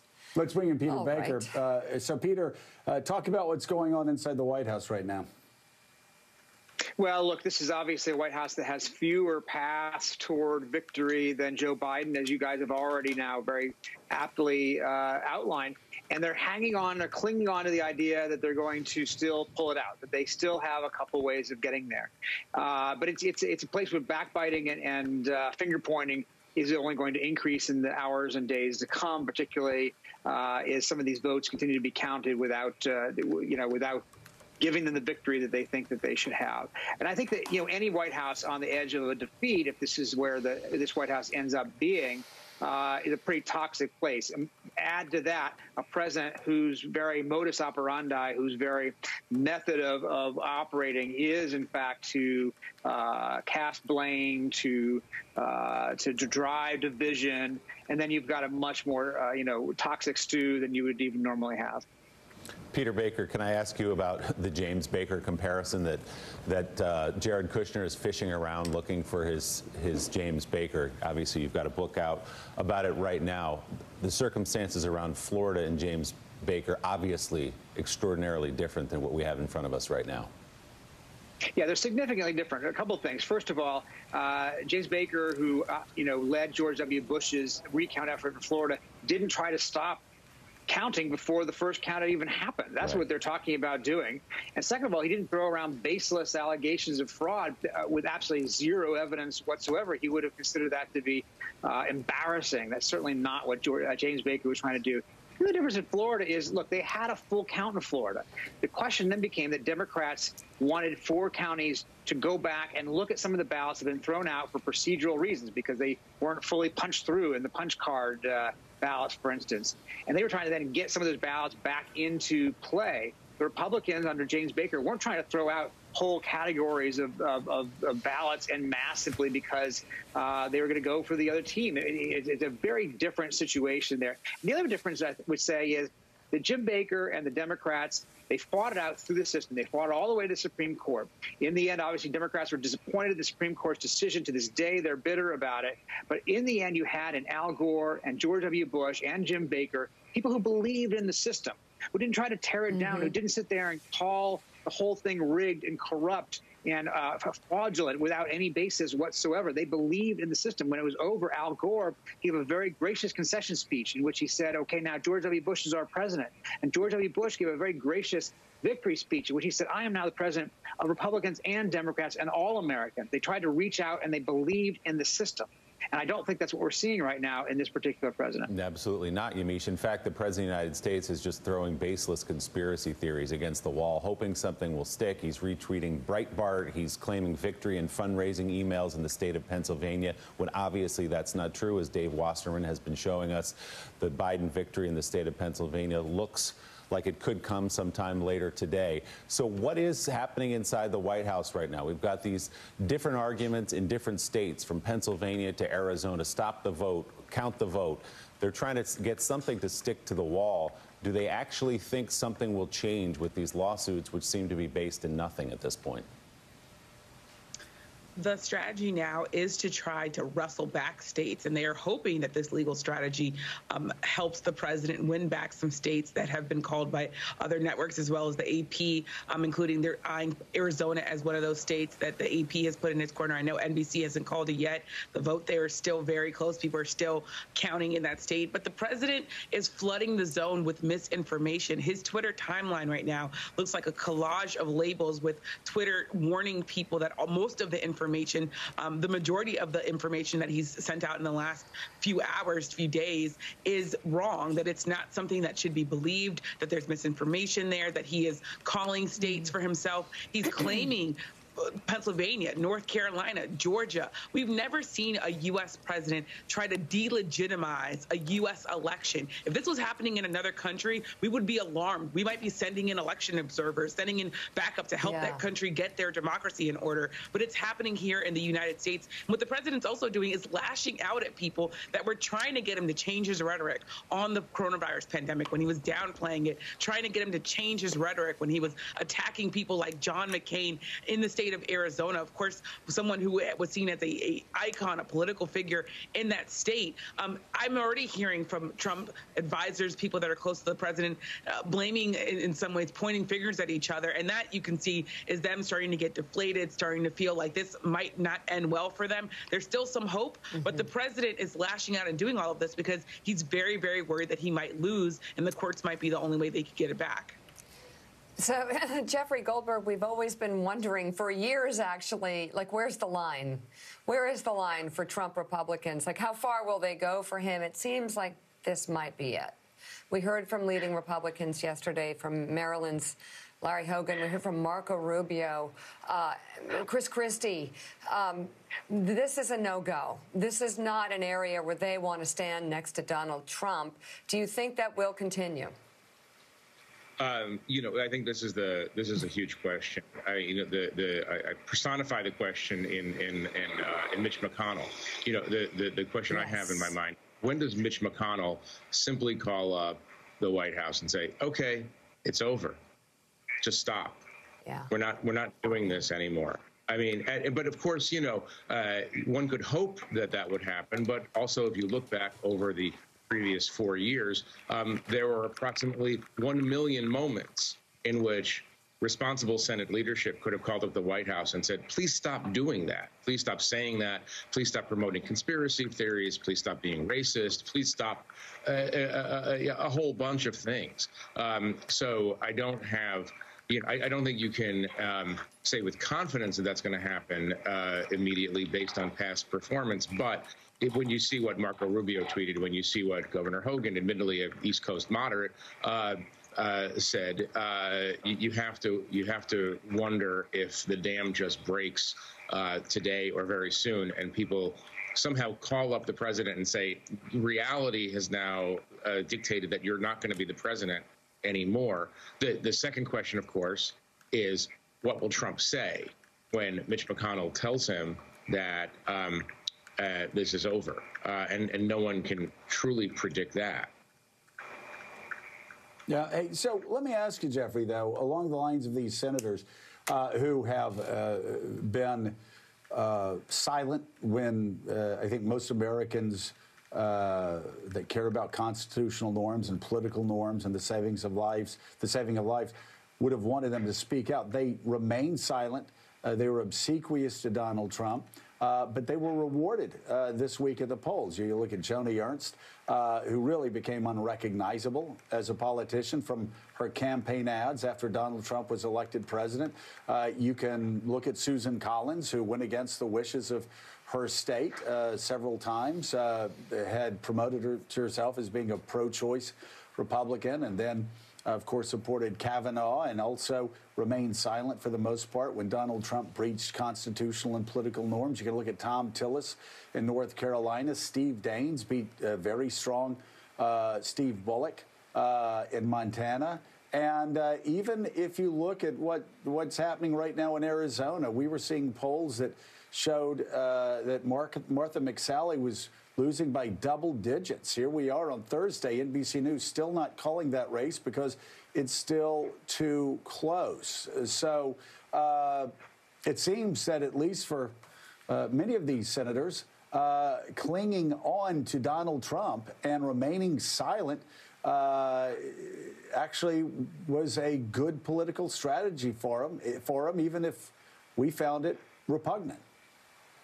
Right. It's interesting. It's already become a cliche in 2 days to say that Trump may have lost, but Trumpism has won. And I think you can examine that statement across a couple of different dimensions. The first is the Democrats have to ask themselves serious questions about centrism, about the way they, I think Mika was talking about this before, and you've been talking about it, the way people feel that Democrats and liberals hector the rest of the country. And so there are a lot of questions about the Democrats being able to reach to the middle. There are other set of questions, too, that have to do with our information ecosystem and the fact that a competing television network, for instance, pushes out information that is just not true and has penetrated deeply, deeply, deeply into the country. And so you've created a closed system in which these senators, who many of whom think that Trump is all the things that you, Joe, might think Trump is. They know that ecosystem, that information architecture that we exist within won't allow them to survive if they actually call out what needs to be called out. I mean, I'm struck by just one other thought. I'm struck by something. I was struck this morning by thinking that if Donald Trump had had a credible response to the pandemic, if he had taken on the pandemic the way a president would take on an enemy, and of course the virus is an enemy, we wouldn't be having this conversation at all. He'd have won 53, 54% of the popular vote. He'd be sweeping states that he's now losing. And this goes back to your question about why didn't anybody say anything. There's going to be a lot of people who need to be held to account. The people who knew better. They saw his disastrous handling of this pandemic, and they said nothing and they did nothing out of fear. And it was out of fear of being called out by Trump, out of fear by being called out by the enormous media and social media apparatus behind Donald Trump. So everybody has to be held to account for something. But I think these group of smart senators, especially, we're going to have to ask them, what were you thinking? Yeah. All right. The Atlantic's Jeffrey Goldberg. We always love having you on. Thanks so much for being with us. And Jeffrey's comments reminded me of a conversation I had last night. And there are, of course, there are elected Republican officials, both governors and senators, who are now breathing a sigh of relief, actually believing that Donald Trump is going to be leaving Washington, D.C. Of course, they would never admit that to their voters, but have felt the burden of keeping their mouths shut or defending the indefensible. And I'm hearing from many of them who are actually looking forward to being able to be elected representatives for 4 years without having to run away from cameras to respond to the latest Donald Trump outrage. Dave Wasserman, let's go back to Georgia. It's a tough fight down there, a close race. Have you gotten any information where those remaining 25,000 ballots are from? Not yet, Joe. But we do believe that they're mostly in Metro Atlanta. So if they're in Metro Atlanta, let's see, where it's an 18,000 vote difference right now. So Joe Biden would have to pick up, I guess, about 8 and 10 of those votes. So when are we going to be? When do you think we're going to be hearing? I know there's going to be this morning, but when do you think we're going to be hearing more from Pennsylvania and get a better idea of when Joe Biden is going to go past Donald Trump in vote totals? Yeah, I think we'll be getting a better idea from Pennsylvania throughout the day. Keep in mind that if there are as many outstanding ballots in the city of Philadelphia as we think there are, if Philadelphia's turnout was in line with similar cities around the country, other counties in Pennsylvania, then Joe Biden could potentially erase Trump's entire lead at the moment just from those uncounted Philadelphia votes. Now, there is some debate about exactly how many there are outstanding, and certainly the Trump campaign hopes that that falls on the lower end of the range. The problem for Trump is that there are also hugely Democratic batches of mail-in ballots that have yet to be added to the tallies from some large counties, such as Delaware County, right outside of Philadelphia, Lehigh County, which is Allentown, Monroe County, Cumberland County, outside of Harrisburg, the West Shore suburbs. There's a lot of Democratic vote there in those suburbs. So, look, there are a lot of different pathways here for Biden to be able to erase the deficit in Pennsylvania and probably do so comfortably. All right, Dave Wasserman, thank you so much for being on the show this morning. Willie. Dave, thanks so much. Let's bring in now Democratic Congresswoman Alyssa Slotkin of Michigan, who defeated her Republican challenger to win re-election to Michigan's 8th congressional district. Congresswoman, congratulations on your victory a couple of nights ago. It was close throughout. I know it was a fight for you all summer. What was the deciding issue here? Was it coronavirus? What was front and center as people went to the polls on Tuesday? I certainly think that the president's response to the coronavirus was a big deal for a lot of people. We had a pretty big swing in our district. President won the district in 2016 by over 25,000 votes and won it by under 2,000 this time around. So I think that's a big part of it, and also healthcare. Just the idea that people with pre-existing conditions were at risk of completely losing their coverage really we started to get a lot of questions about that. So those two issues for sure. So, Congresswoman, you were one of the people warning over the summer that Michigan as a state was much closer than polls were showing in terms of the presidential race, that it was going to be a dogfight. In fact, it has been here. What did you see over the course of the summer that told you some of the polls, and we can talk about polls in Wisconsin and Pennsylvania and other places, but in Michigan, exactly what were you seeing on the ground that showed you that the polls might not be right? Well, I mean, I think in general, we know from 2016 that we just didn't get it right? The folks who were doing the polling across the country were just undercounting Trump voters. And there's a whole bunch of reasons for that, some of which is just that maybe they don't answer polls as much. Maybe they only come out to vote for President Trump when he is personally on the ballot. Maybe that's why we got it right in 2018 and not 2020. But I think that fundamental undercounting from 2016 should have been like a bright, shiny, flashing light for 2020. And, listen, even the best of us were watching those polls and saying, okay, maybe we feel more comfortable. And in the end, that was incorrect.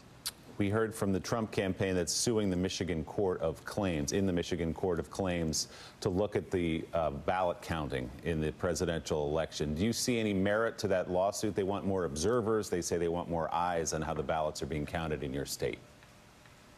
I don't have any special insight into the case other than, the president seems to be launching these lawsuits in multiple states. In some states, he wants to stop the count. In other states, he wants to continue the count. So it feels a bit like sour grapes. And I don't think anyone should be confused about what's happening. The president has telegraphed for 6 months that he was going to challenge the results of the election. He made it very clear, and on the basis of absentee voting and the count of that vote. So we shouldn't suddenly be shocked that he's doing what he said he would do for 6 straight months. Yeah, and the Office of the Attorney General in Michigan said there's access by members of both parties already, observers in place, so that there is no merit to this. Congresswoman Mike Barnicle's here with a question for you. Mike? Congresswoman, given the trajectory, it looks as if we're going to have a Biden presidency, perhaps announced as soon as today, given the probability of Pennsylvania coming in. And given your background in the intelligence community, what do you think can be done almost immediately under a Biden presidency to improve not only the morale of the intelligence community, but the effectiveness of the intelligence community working with Congress and the president? Sure. Well, listen, the vice president and hopefully president is going to have a big task on his hands. I think the big thing to do, frankly, for the intelligence community, the same thing goes for the State Department and all the diplomats that we've lost, is there actually is a law on the books that allows the next director of the CIA or DNI, the next Secretary of State, to do a targeted callback of folks who have departed. And either they were pushed out or they resigned out of principle.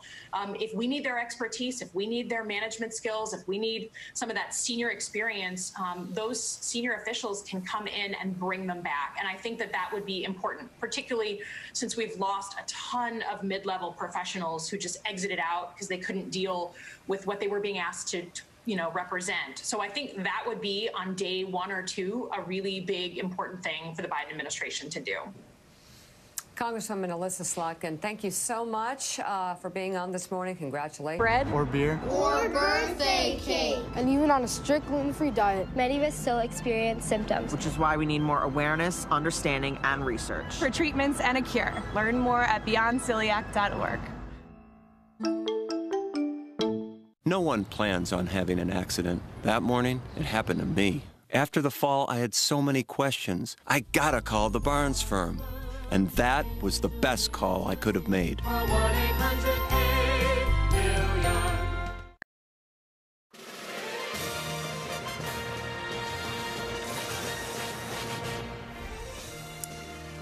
Welcome back. It's 48 past the hour. The sun has come up over a Washington, D.C., still waiting to see who will be the next president of the United States. Let's go to Peter Baker. Peter, as things sort of close in on the president, the numbers not looking good, fair to just speaking fact here. You're envisioning a little bit of what Trump does after, where Trump goes from here. Is there a Trump legacy? And what about the people who work for Trump? Yeah, it's a great question. I think that we think that President Trump isn't going to go anywhere quietly. I think that's a fair question, a fair point to make. Even if he is, you know, right, yeah, even if he's packing the moving truck on January 20th, he's still got 88 million Twitter followers. He's talking about whether he might set up his own television network to sort of compete with Fox News on the right, whether he might even run again. He's talked in private, at least with some of his advisors, sometimes jokingly, sometimes not, that maybe he would announce that he's running again in 2024. That might just be a way of raising funds so he can continue to do rallies. But I think one thing you can count on is that he's not going to simply go away quietly. This is somebody who's not going to suddenly become Jimmy Carter running off to fight guinea worm in Africa, or George H.W. Bush, you know, quietly, retiring to Texas. This is a president who, if defeated, he would be the first incumbent president defeated in 28 years if he is, doesn't plan to leave without much of a mark. And I think that the election results give him more credibility in that sense. He proved more resilient than a lot of people had expected, right? He got, so far, 68 million votes. That's 5 million more votes than he got 4 years around. So rather than losing, you know, in the aggregate, he still got 48% of the public standing by him. That gives him power within a Republican Party that he has dominated for the last 4 or 5 years, particularly if the Republicans remain in charge in the Senate. He's goosing them on from the sidelines, telling them to stand up to a President Biden if he were, in fact, to win the White House. Yamiche, the president obviously is not thinking about the future yet. He's trying to scrape his way somehow, improbably, to a win here. Jeffrey Goldberg was talking in our last segment about Mitch McConnell or someone else going to the president and saying, Mr. President, we have to respect the outcome. It's time to go. Does that person exist? I mean, I'm racking my brain to think of who has the clout to walk into President Trump's office the way Barry Goldwater did in the summer of '74 and tell Richard Nixon it was time to go. Who would he possibly listen to that? I mean, he's just going to continue to retweet conspiracy theories, it seems, till the end. Well, the president has a lot of people around him who might say that to him. Whether or not the president will actually heed that is another story. I think there are still a couple of people in the White House who deliver hard news to the president, who tell him things that he doesn't want to hear, including people who were trying to, at one point, convince him to come out and speak before Joe Biden, trying to convince him to come out and be a little bit more subdued, trying not to tell him to declare victory early. Of course, he doesn't listen a lot of times to those people. He has not listened when it came to the coronavirus and his rhetoric there and all sorts of other subjects. So I think we'll have to wait and see if there are Republicans who will actually be able to convince him to come out. What we do know is that we already see Senate Republicans doing something that they rarely do, and that is having a message that is different from President Trump. We saw Marco Rubio coming out saying voter suppression is not counting the votes. That alone, even though it shouldn't be a controversial statement, is seen as brave on the part of Republicans because they have been so rarely wanting to try to have any sort of message that conflicts with the president. But if the president loses, you're going to start seeing Republicans, of course, looking at their party and looking ahead. You already see Democrats, I should say, sounding excited at the idea of Joe Biden winning, but already envisioning Mitch McConnell doing what Mitch McConnell has been doing for years now, and that is getting in the way of Democrats, even if they win the White House. So I've already been talking to sources who say the legislative move forward, though. Bills that Joe Biden might want to get passed, they're going to get held up in this Republican Senate, and it's going to be a dogfight. Or, I mean, there is, in theory, a chance that the Dems could win a majority if they win both of the Georgia runoffs or one of them and Alaska. So we're still waiting on those. We shall see. Mike Barnicle? Peter Baker, it's kind of interesting that one of the items on the national agenda right now that we deal with every day, the virus, if Donald Trump had dealt with it, he might be in an entirely different position electorally today, but he's not. And it certainly appears...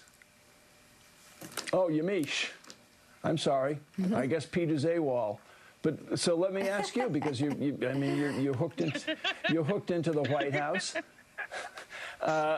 So if he had dealt with the virus, he would be in an entirely different position today. And yet he didn't, and he's not.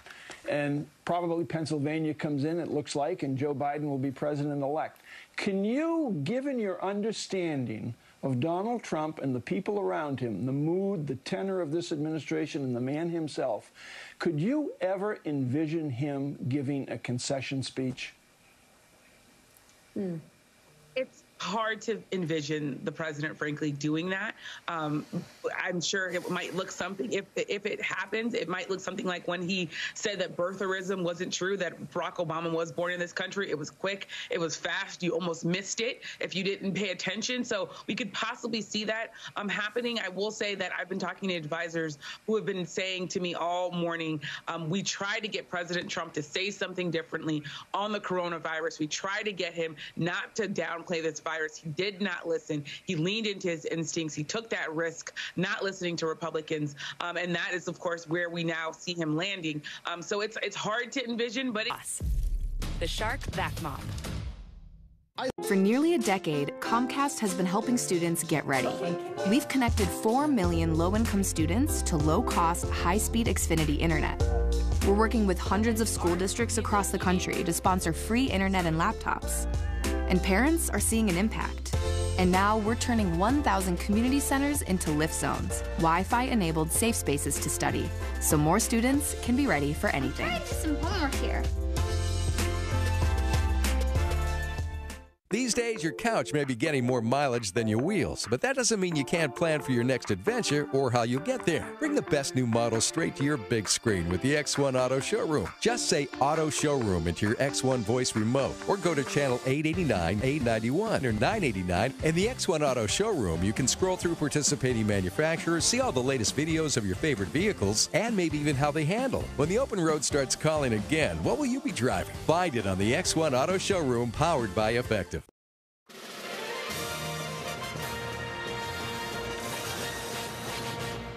It's clear that we're winning enough states to reach 270 electoral votes needed to win the presidency. When the count is finished, we believe we will be the winners. Joe Biden sounding optimistic 2 days after Election Day, and the election is still undecided. Biden currently leads 253 electoral votes to Donald Trump's 214. Biden expanded his lead yesterday after winning Michigan's 16 electoral votes, Wisconsin's 10, and 3 of Maine's 4. Trump won the other. We're still awaiting results from several battleground states.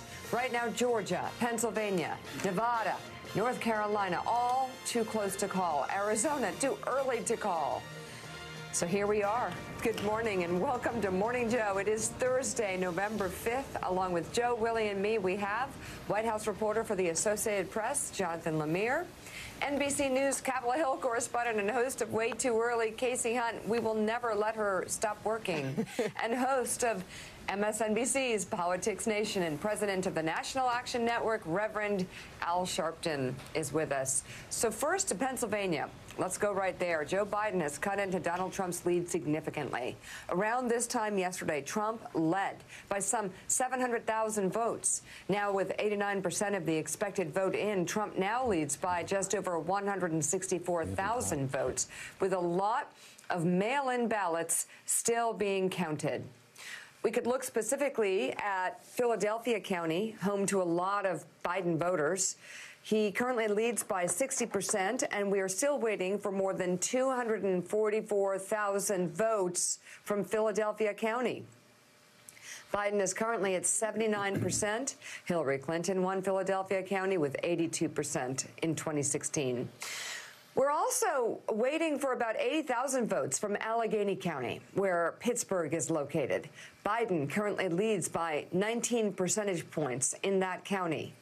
And over in Bucks County, the state's 4th most populated county, where unemployment rates and deaths per capita linked to COVID are some of the highest in the country.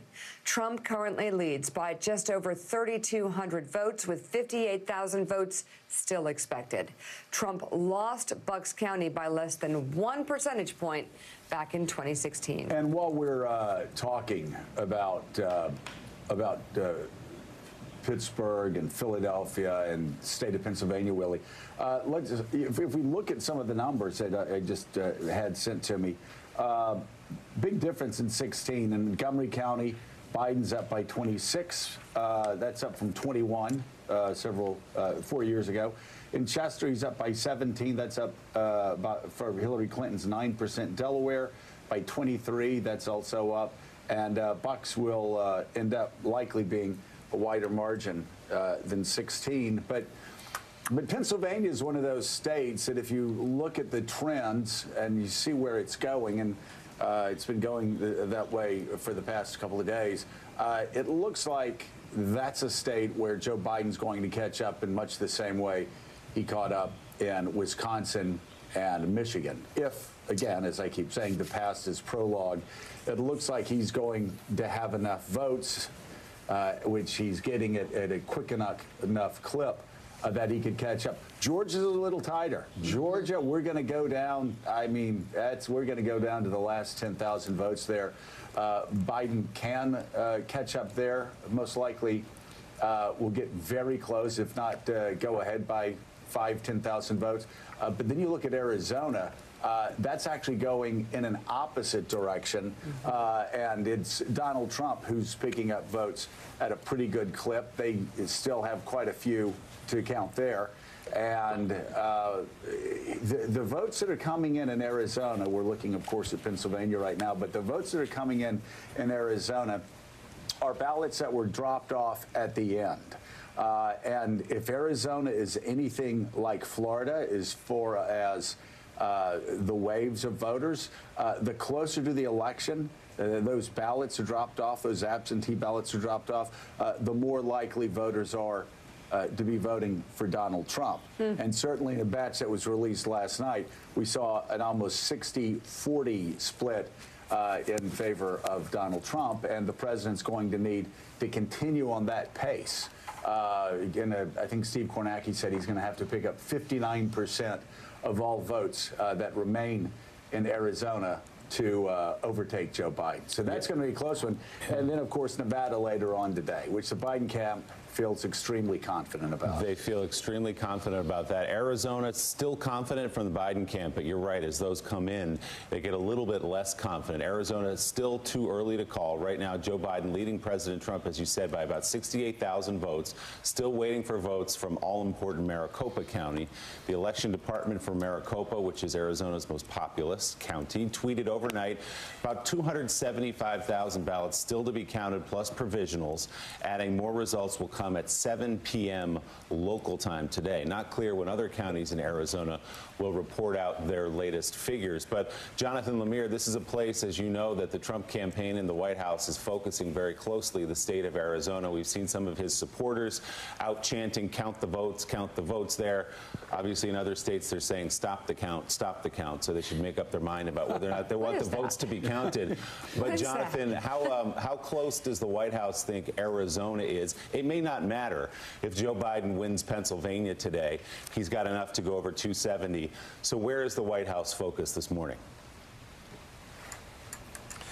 The White House's focus is sort of in the closing days of the campaign is pretty scattershot. It's a lot of places at once, but you certainly hit the two states that they're most zeroed in on right now. Arizona to start, and we should note the Associated Press and Fox News have already called Arizona for Joe Biden, and that's something that has enraged the Trump campaign. They've spoken publicly about it. We've reported that the night on election night when Arizona first went, was Fox News made that first call, that sent a chill through the president's watch party in the East Room of the White House. That is one, as you said, that they believe that they can pick up the number of votes needed to flip it, and certainly it's where they're trying to contest this election right now. They feel that they have the ability to change this, even as the votes come in from Maricopa County. But it should be noted, there's been also a lot of second-guessing in Trump world about Arizona. That's a state that loomed for a while now as a problem. And some members of the campaign, including Brad Parscale, who, of course, was demoted over the summer, back in the early days of 2020, suggested the president needed to spend more time there. They saw some early warning signs there, and the president was reluctant to do so, in part because he didn't like traveling out west. He is so reluctant to spend any nights away from his own bed that he didn't want to be out there, which would require an overnight stay. The other focus is Pennsylvania, and the math here is obvious. They feel they need Arizona and Pennsylvania in order to keep any sort sort of feasible legal challenge going, to show that they still have a possible path to 270. Pennsylvania, their campaign manager Bill Stepien declared victory in Pennsylvania. On a conference call with reporters, he declared victory. We all know that's not how this works. But he did that. The Trump campaign had a news conference in Philadelphia that featured Rudy Giuliani, among others. They made that same claim. They believe they have enough votes to squeak out a victory there, but they acknowledge they're growing more pessimistic by the hour as the numbers come in, that Pennsylvania will be very, very difficult. And as a final point, you're right. We're seeing sort of an incoherence in their legal challenges right now. There are 3 states, Pennsylvania, Georgia, and Michigan, where they're trying to stop the count. In Arizona, they're trying to keep it going. And it shows right now just a real fear that today this race is slipping away from the president. Well, and there is a legal incoherence, Mika, and you saw it. Republicans, there are no Republicans taking that's right, taking these challenges seriously. Mitch McConnell, as well as other senators, Maryland's governor have stepped forward. Of course, Larry Hogan in Maryland have stepped forward, and you had Rick Santorum on CNN, Chris Christie when he was on ABC.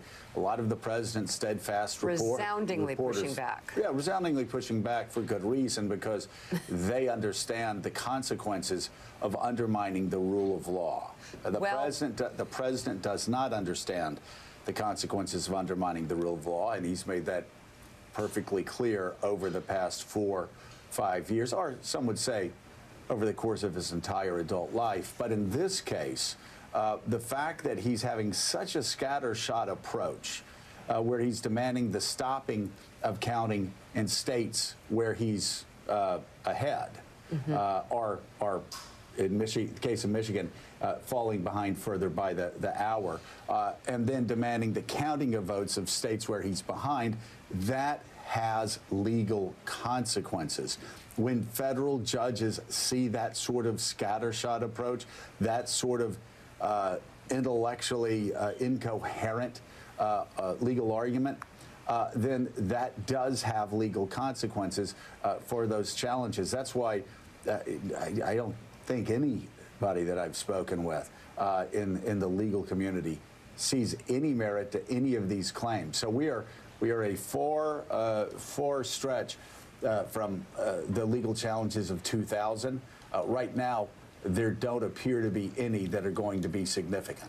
Yeah, I mean, someday it'd be great to talk to some of these gentlemen and ask them what made this different than other things that they have stood by quietly. But a resounding pushback to the president's efforts, and members of his family, the president's family, were holding little press conferences around the country, screaming accusations of voter fraud right and left. Rudy Giuliani, it was kind of interesting and well, it's not sad to watch. It's sad and pathetic. It was weird. Yeah, it was sad. They're Bush League amateurs. They've always been Bush League amateurs, and they stumbled into the White House through what Donald Trump, the remarkable campaign he was able to run in 2016. No matter right what you think of it, yep. Well, it was an incredible campaign. It was. It was. Nobody expected him to win, and it was probably the greatest upset. For us to change it. I never planned on being in an accident, but that truck didn't stop. The truck accident left me with so many questions. I gotta call the Barnes firm. That was the best call I could have made. I've pricked my finger 3,000 times. My A1C was still over 9. Then I got the Dexcom G6. I just glance at my phone and there's my glucose number. Yes. I feel like I'm calling the shots, not my diabetes. Staying at home means being online more than ever. Use NordVPN to protect yourself from cyber threats. Get the app today and work from home safely. NordVPN, online security for your private and business life. No one ever plans on being in an accident, but that car ran the light. And my accident left me with so many questions. I gotta call the Barnes firm. That was the best call I could have made.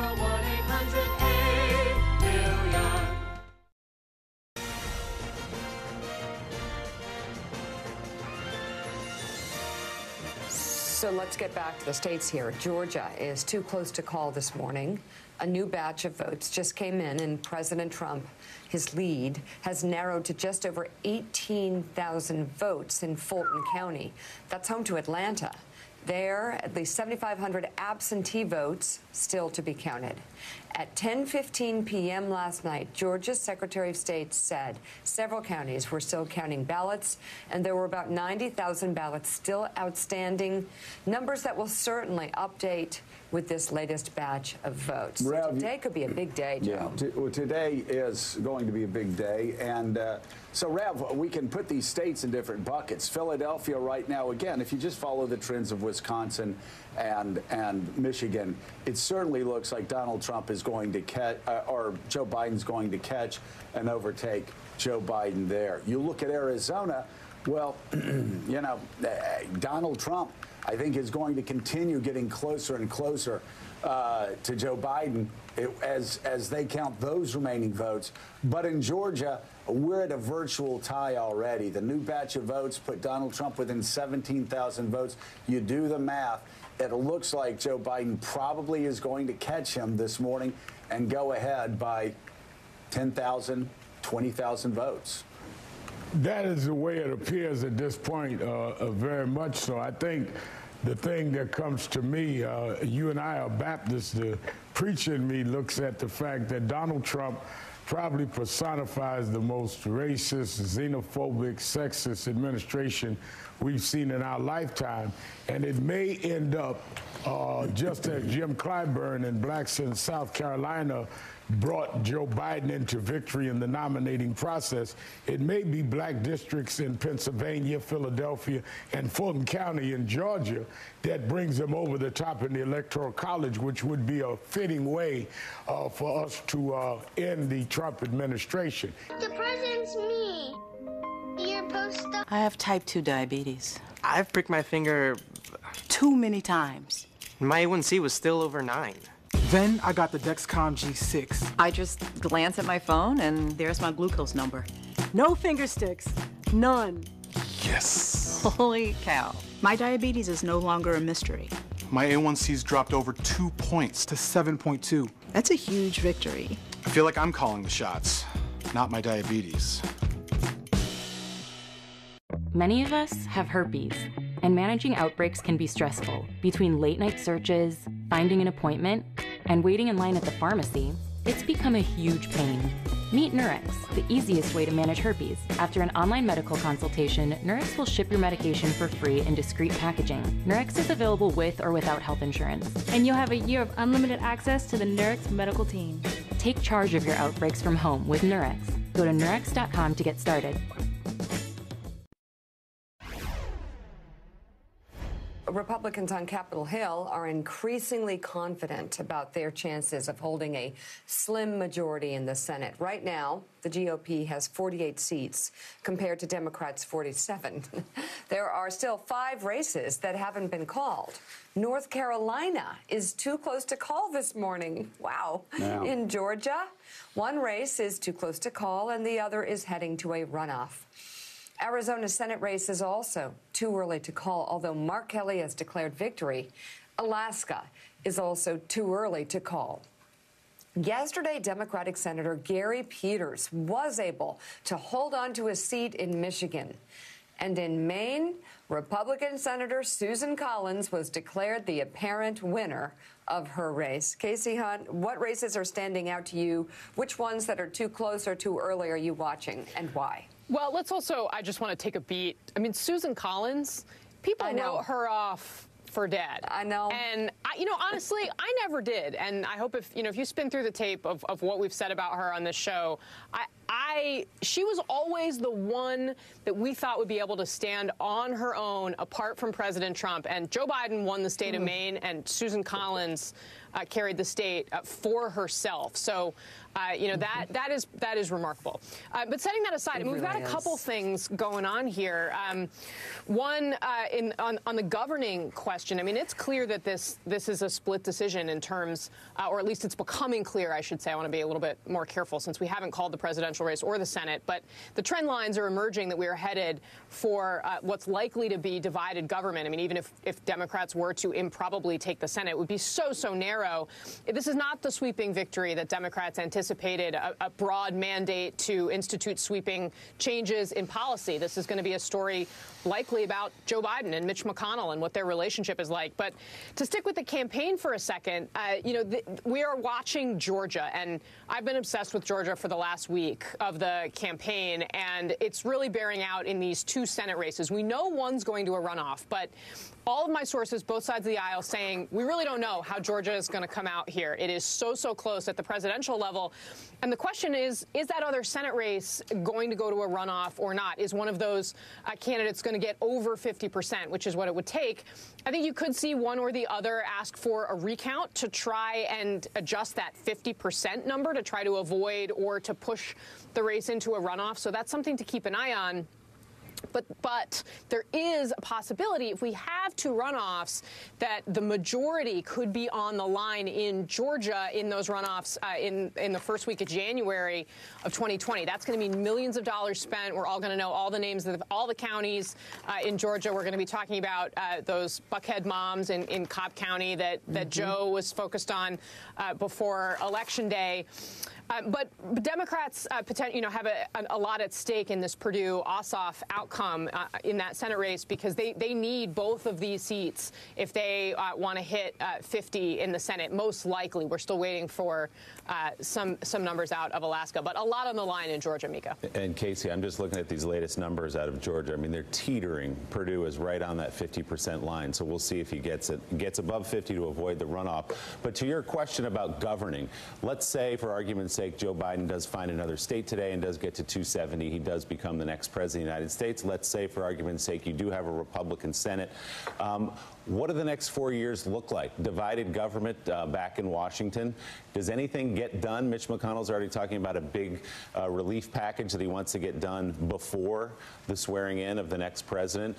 What does government look like in Washington the next 4 years? Well, Willie, I think there's going to be a lot of gridlock. I mean, we have seen a lot of, it's been a really challenging 4 years, incredibly partisan. Congress has tried to do big. I mean, how many times have we talked about an infrastructure package that both sides seem to agree on, but that they fast. And because it's a Ninja Foodie, it can do things no other oven can, like flip away. The Ninja Foodie Air Fry Oven, the oven that crisps and flips away. All-Star Kitchen has done it again with Vasta, the 2-in-1 kitchen wonder that creates veggie sheets and pasta out of regular fruits and vegetables. Look, place in a cucumber and spin. In no time, you'll have perfectly sliced sheets. Now add tuna, peppers, and cilantro for a delicious meal. Add the fettuccine blade and create homemade pasta, perfect for pad thai and chicken soup. Or spin your favorite fruits for snacks and desserts. The 2-in-1 Vasta is available at GetVasta.com and a retailer near you. Fall hard for fall TV. Here we go! Get pumped to see old friends. We are going to have so much fun. You ready? And make some new ones. We need each other. You're my person. I just got chills and the air multiplying. Okay. That's good. Add these fall shows to your list and get the season started. Just say, "Show me fall TV" into your Xfinity voice remote. At one time or another, all of us had wished we had more money. If you have a short-term need for cash, come see me, Jacob. Or me, Al. At Numis International. The loan is based on jewelry or precious metals, which we hold in collateral until the loan is repaid. It's fast, easy, and costs a small fraction of some of those other loans. Plus, it's regulated by the state of California. If you want the best loan you can get, call us. Numis International. Since 1963. We must be doing something right. He is so cute. Long night of counting. It's clear that we're winning enough states to reach 270 electoral votes needed to win the presidency.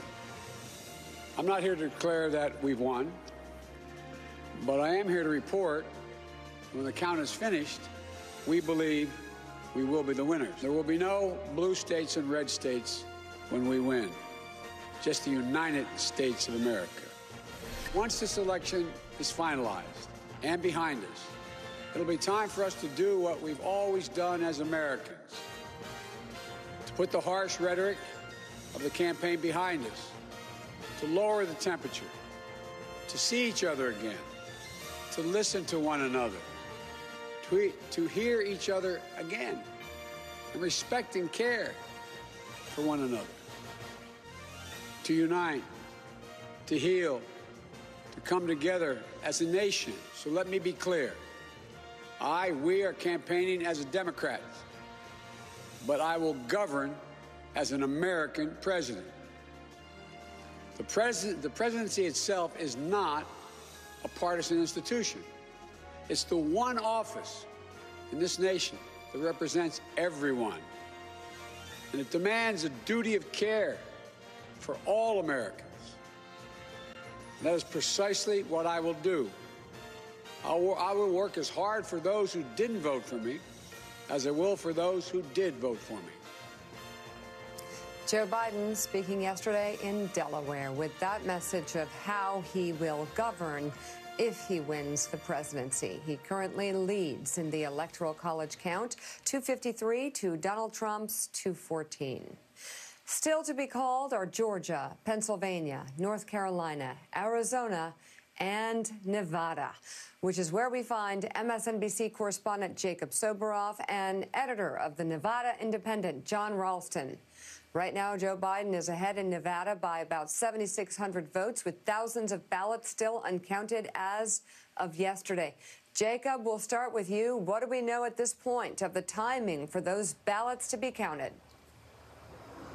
You said it, Mika. It is incredibly, incredibly close here. And to be honest with you, it's relatively quiet when it comes to ballots being counted here at the Clark County Election Center. The first poll workers and election observers are just starting to show up for this morning. And actually, I kid you not, a nice woman came up to me named Donna. She said she was a Morning Joe viewer. She was very excited to see us out here. She won't be watching the show this morning, but she will be conducting, I think, what is, in all seriousness, arguably one of the most important roles any citizen can play right now, and that is observing the counting of the ballots here. 6 electoral votes, I don't think it's an exaggeration to say, John Ralston would probably tell you this too, are very well going to come out of this facility behind me. They have been counting for days. They have been counting deliberately. I wouldn't say slowly, but they have been counting very deliberately here, where they count about 70,000 votes a day. And that doesn't necessarily mean we're going to know the results today here in Las Vegas, Nevada. The vast majority of the votes, potentially tens of thousands, if not more than that, votes are outstanding here. And we'll get an update around 10 o'clock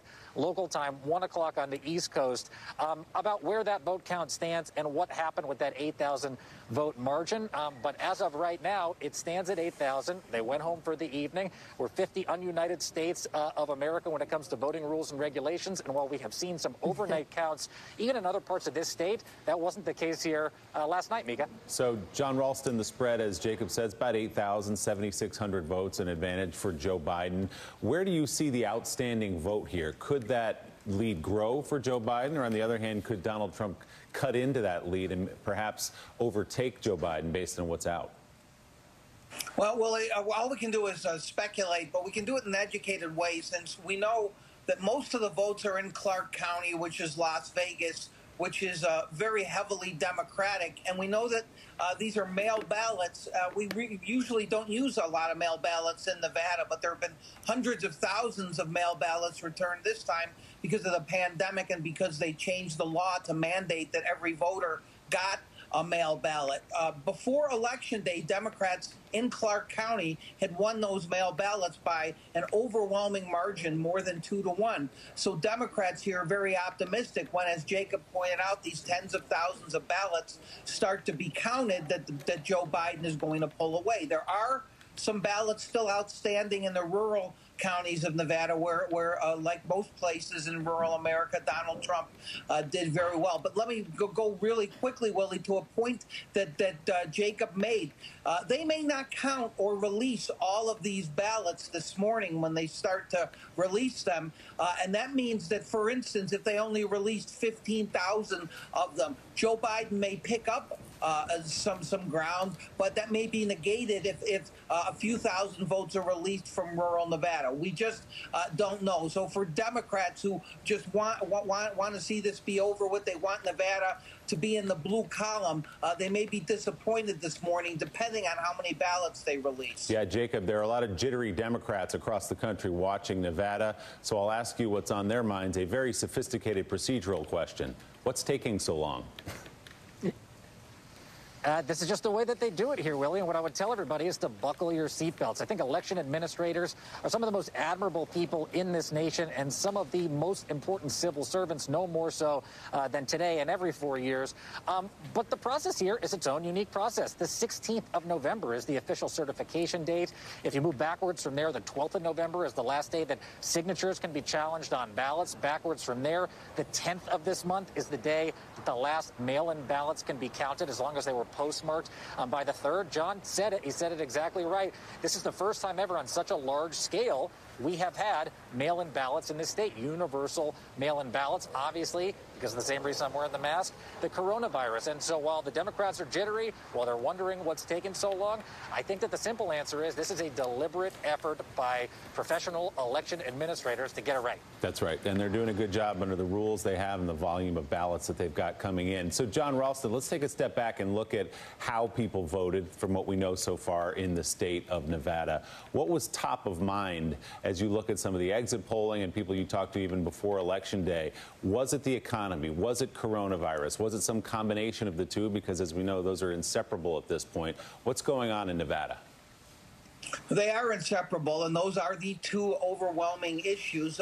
Nevada's been hit disproportionately, I think, to almost any other state on the economy because of the coronavirus, and that's because, as I've been saying, Willie, listen, our economy is based on a few miles of road called the Las Vegas Strip, and when that shut down, that destroyed the economy here in Nevada, cost tens of thousands of people their jobs, caused an unemployment insurance and claims nightmare that this state has never seen.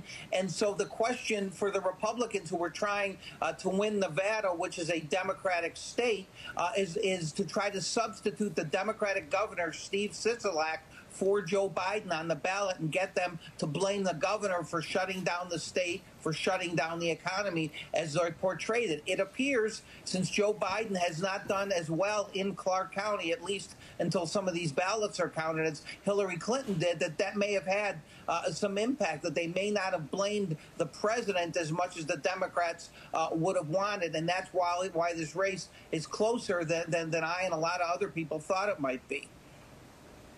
All right, John Ralston and Jacob Soboroff, thank you both very much for being on this morning. Now, neighboring Arizona is still too early to call. We are waiting for votes from Maricopa County that are supposed to come in later tonight. Yesterday, protesters gathered at the Maricopa County Tabulation and Election Center, apparently angry that Joe Biden led Donald Trump in the votes counted in their state so far, and alleging voting issues contributed to his lead. At least 150 protesters, some of them armed, gathered yesterday evening, at times yelling, "Count those votes," and chanting, "Shame on Fox," of reference to the network calling the state for Joe Biden on Tuesday night. Some argued the use of Sharpie pens in validated ballots, a claim election officials say is completely false. At least a dozen county sheriff's office deputies were on the scene, standing guard to the entrance of the building. Maricopa County has not voted for a Democrat for president since 1948. Willie. And Mika, all this now for the first time against the backdrop of a pandemic. The number of new United States infections has surpassed 100,000 cases in a single day. No signs of slowing. Hospitalization numbers surging across the... And for a range of tax scenarios. And how do you have the resources to do that? We don't. That's why we brought in BDO. People who know BDO. It's my 912 no days off migraine medicine. It's Ubrelvy for anytime, anywhere migraine strikes without worrying if it's too late or where I am. One dose can quickly stop migraine in its tracks within 2 hours. Unlike older medicines, Ubrelvy is a pill that directly blocks CGRP protein, believed to be a cause of migraine. Do not take with strong CYP3A4 inhibitors. Most common side effects were nausea and tiredness. Ask about Ubrelvy, the anytime, anywhere migraine medicine. Still your best friend, and now your co-pilot. Still a father, but now a friend. Still an electric car, just more electrifying. Still a night out, but everything fits in. Still hard work, just a little easier. Still a legend, just more legendary. Chevrolet, making life's journey just better. One of my favorite supplements is Cunol Turmeric. Turmeric helps with healthy joints and inflammation support. Unlike regular turmeric supplements, Cunol's superior absorption helps me get the full benefits of turmeric. Cunol is the turmeric brand I trust. With the Ninja Foodie Power Pitcher, you can crush ice, make smoothies, and do even more. Chopped salsas, spoon-thick smoothie bowls, even power through dough and never stall. The Ninja Foodie Power Pitcher. Rethink what a blender can do.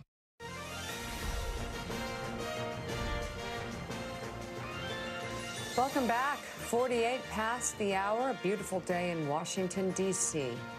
Whatever comes out of this election, one of the most important takeaways is that the polling was off, once again, underestimating the strength of President Trump. NBC News White House correspondent Peter Alexander has more. It feels like deja vu all over again. Another rough night for pollsters, fueling renewed doubts about political polls. We're headed for a polling reckoning in the months and years ahead. The president today complaining the pollsters got it completely and historically wrong. It's not the first time they missed the mark in President Trump's historic upset over Hillary Clinton 4 years ago. Once again, the stunner, some of the state polls. Take Wisconsin. Heading into Election Day, Biden was enjoying a nearly 7-point advantage on average over the president, with one recent poll showing him cruising by 17 points. But it appears Biden will eke it out in the state by less than 1%. So close the Trump campaign is requesting a recount. Democrats thought Florida might turn blue with Biden and former President Barack Obama recently heading south, where the final polls showed Biden clinging to a tight lead. But President Trump would carry that state by more than 3 points. As much as we thought pollsters learned their lessons from 2016, it's clear that they haven't fully figured out how to accurately sample the Midwest, Florida, and other parts of the country as well. Pollsters had made changes, promising not to underestimate Trump's support, including calling enough white voters without college degrees and rural voters. So what happened? There is some evidence that people who distrust institutions both support Trump more and respond to surveys less. Still, the polls did get some things right, forecasting the president would overperform among black men and Latinos. The takeaway? The only poll that matters is the one after every ballot is counted. All right, joining us now, Matt Barreto. He's co-founder of Latino Decisions, the leading national polling and research firm among Latino Americans. He's also a pollster for the Biden campaign. Also with us, former senior advisor for the House Oversight Committee, Kurt Bardella. He's the senior advisor for the Lincoln Project. By the way, we have a new categorization for the state of Arizona at this hour. It is now too close to call. So there we go as we wait for the numbers to come in. Matt, okay, so let's talk about Latino voters and Texas and Florida and what happened. Well, I think, coming out of that segment, if you look at the polling, our polling found that it was going to be tight in these places and that the Latino vote was going to be decisive. And so if you look at places like Florida, let's start there. Let's not generalize, number one, from Miami-Dade County. It's only one county out of 3,000 counties across America. And the Latino vote overall was a good night for Vice President Biden. Vice President Biden won the Latino vote.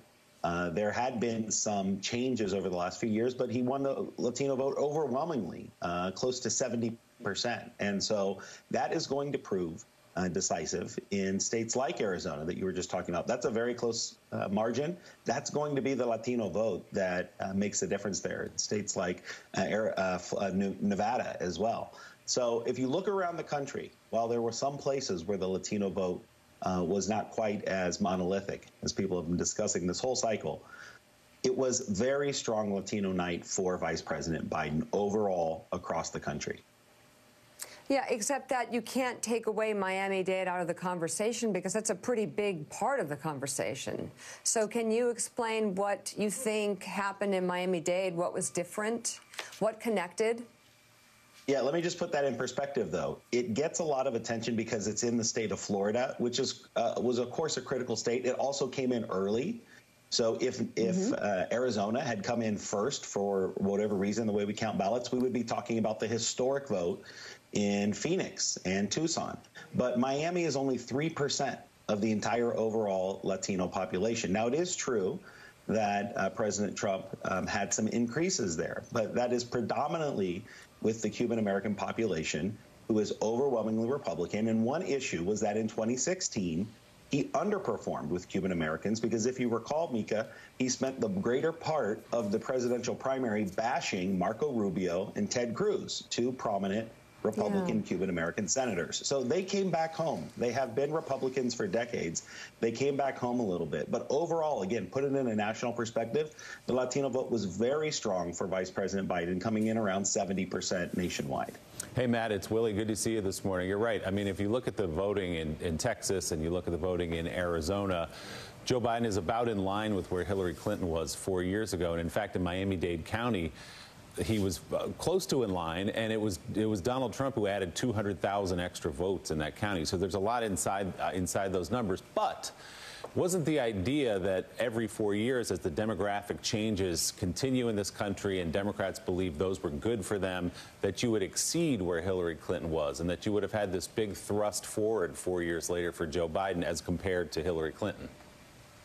Well, I think you see that in many places. I mean, let's continue to look at Arizona, which is still a state that the vice president's doing well in. That state has added 150,000 U.S.-born Latinos under the age of 24 in just 4 years, 150,000. That's going to end up being the margin of victory there. Florida is a different state because while the Latino population is growing, there's also a continued abundance of white seniors who are moving there from the Northeast. So the demographic changes in Florida are quite different than what you see in other regions. Texas, for example, which is going to increasingly get competitive. You know, I know the Democrats didn't get this year, but it's going to increasingly get competitive. That is a state where you're adding, about 1 million Latino eligible voters every 4 years. So continue to watch those places. We're already seeing that, Willie, in Arizona. That's a state that's flipping this year because of the strength of the Latino vote. Kurt Bardella, another look at these Senate races. Right now, the GOP has 48 seats. Democrats have 47. There are still 5 races that haven't been called. North Carolina is too close to call this morning. Arizona's Senate race is too early to call, although Mark Kelly has declared victory. Alaska is too early to call. And in Georgia, one race is heading to a runoff. In the other, David Perdue leads Jon Ossoff right now by a roughly 2.4%. But it's worth noting that if neither candidate finishes up over 50%, a runoff would be triggered in that race as well and could determine Senate control.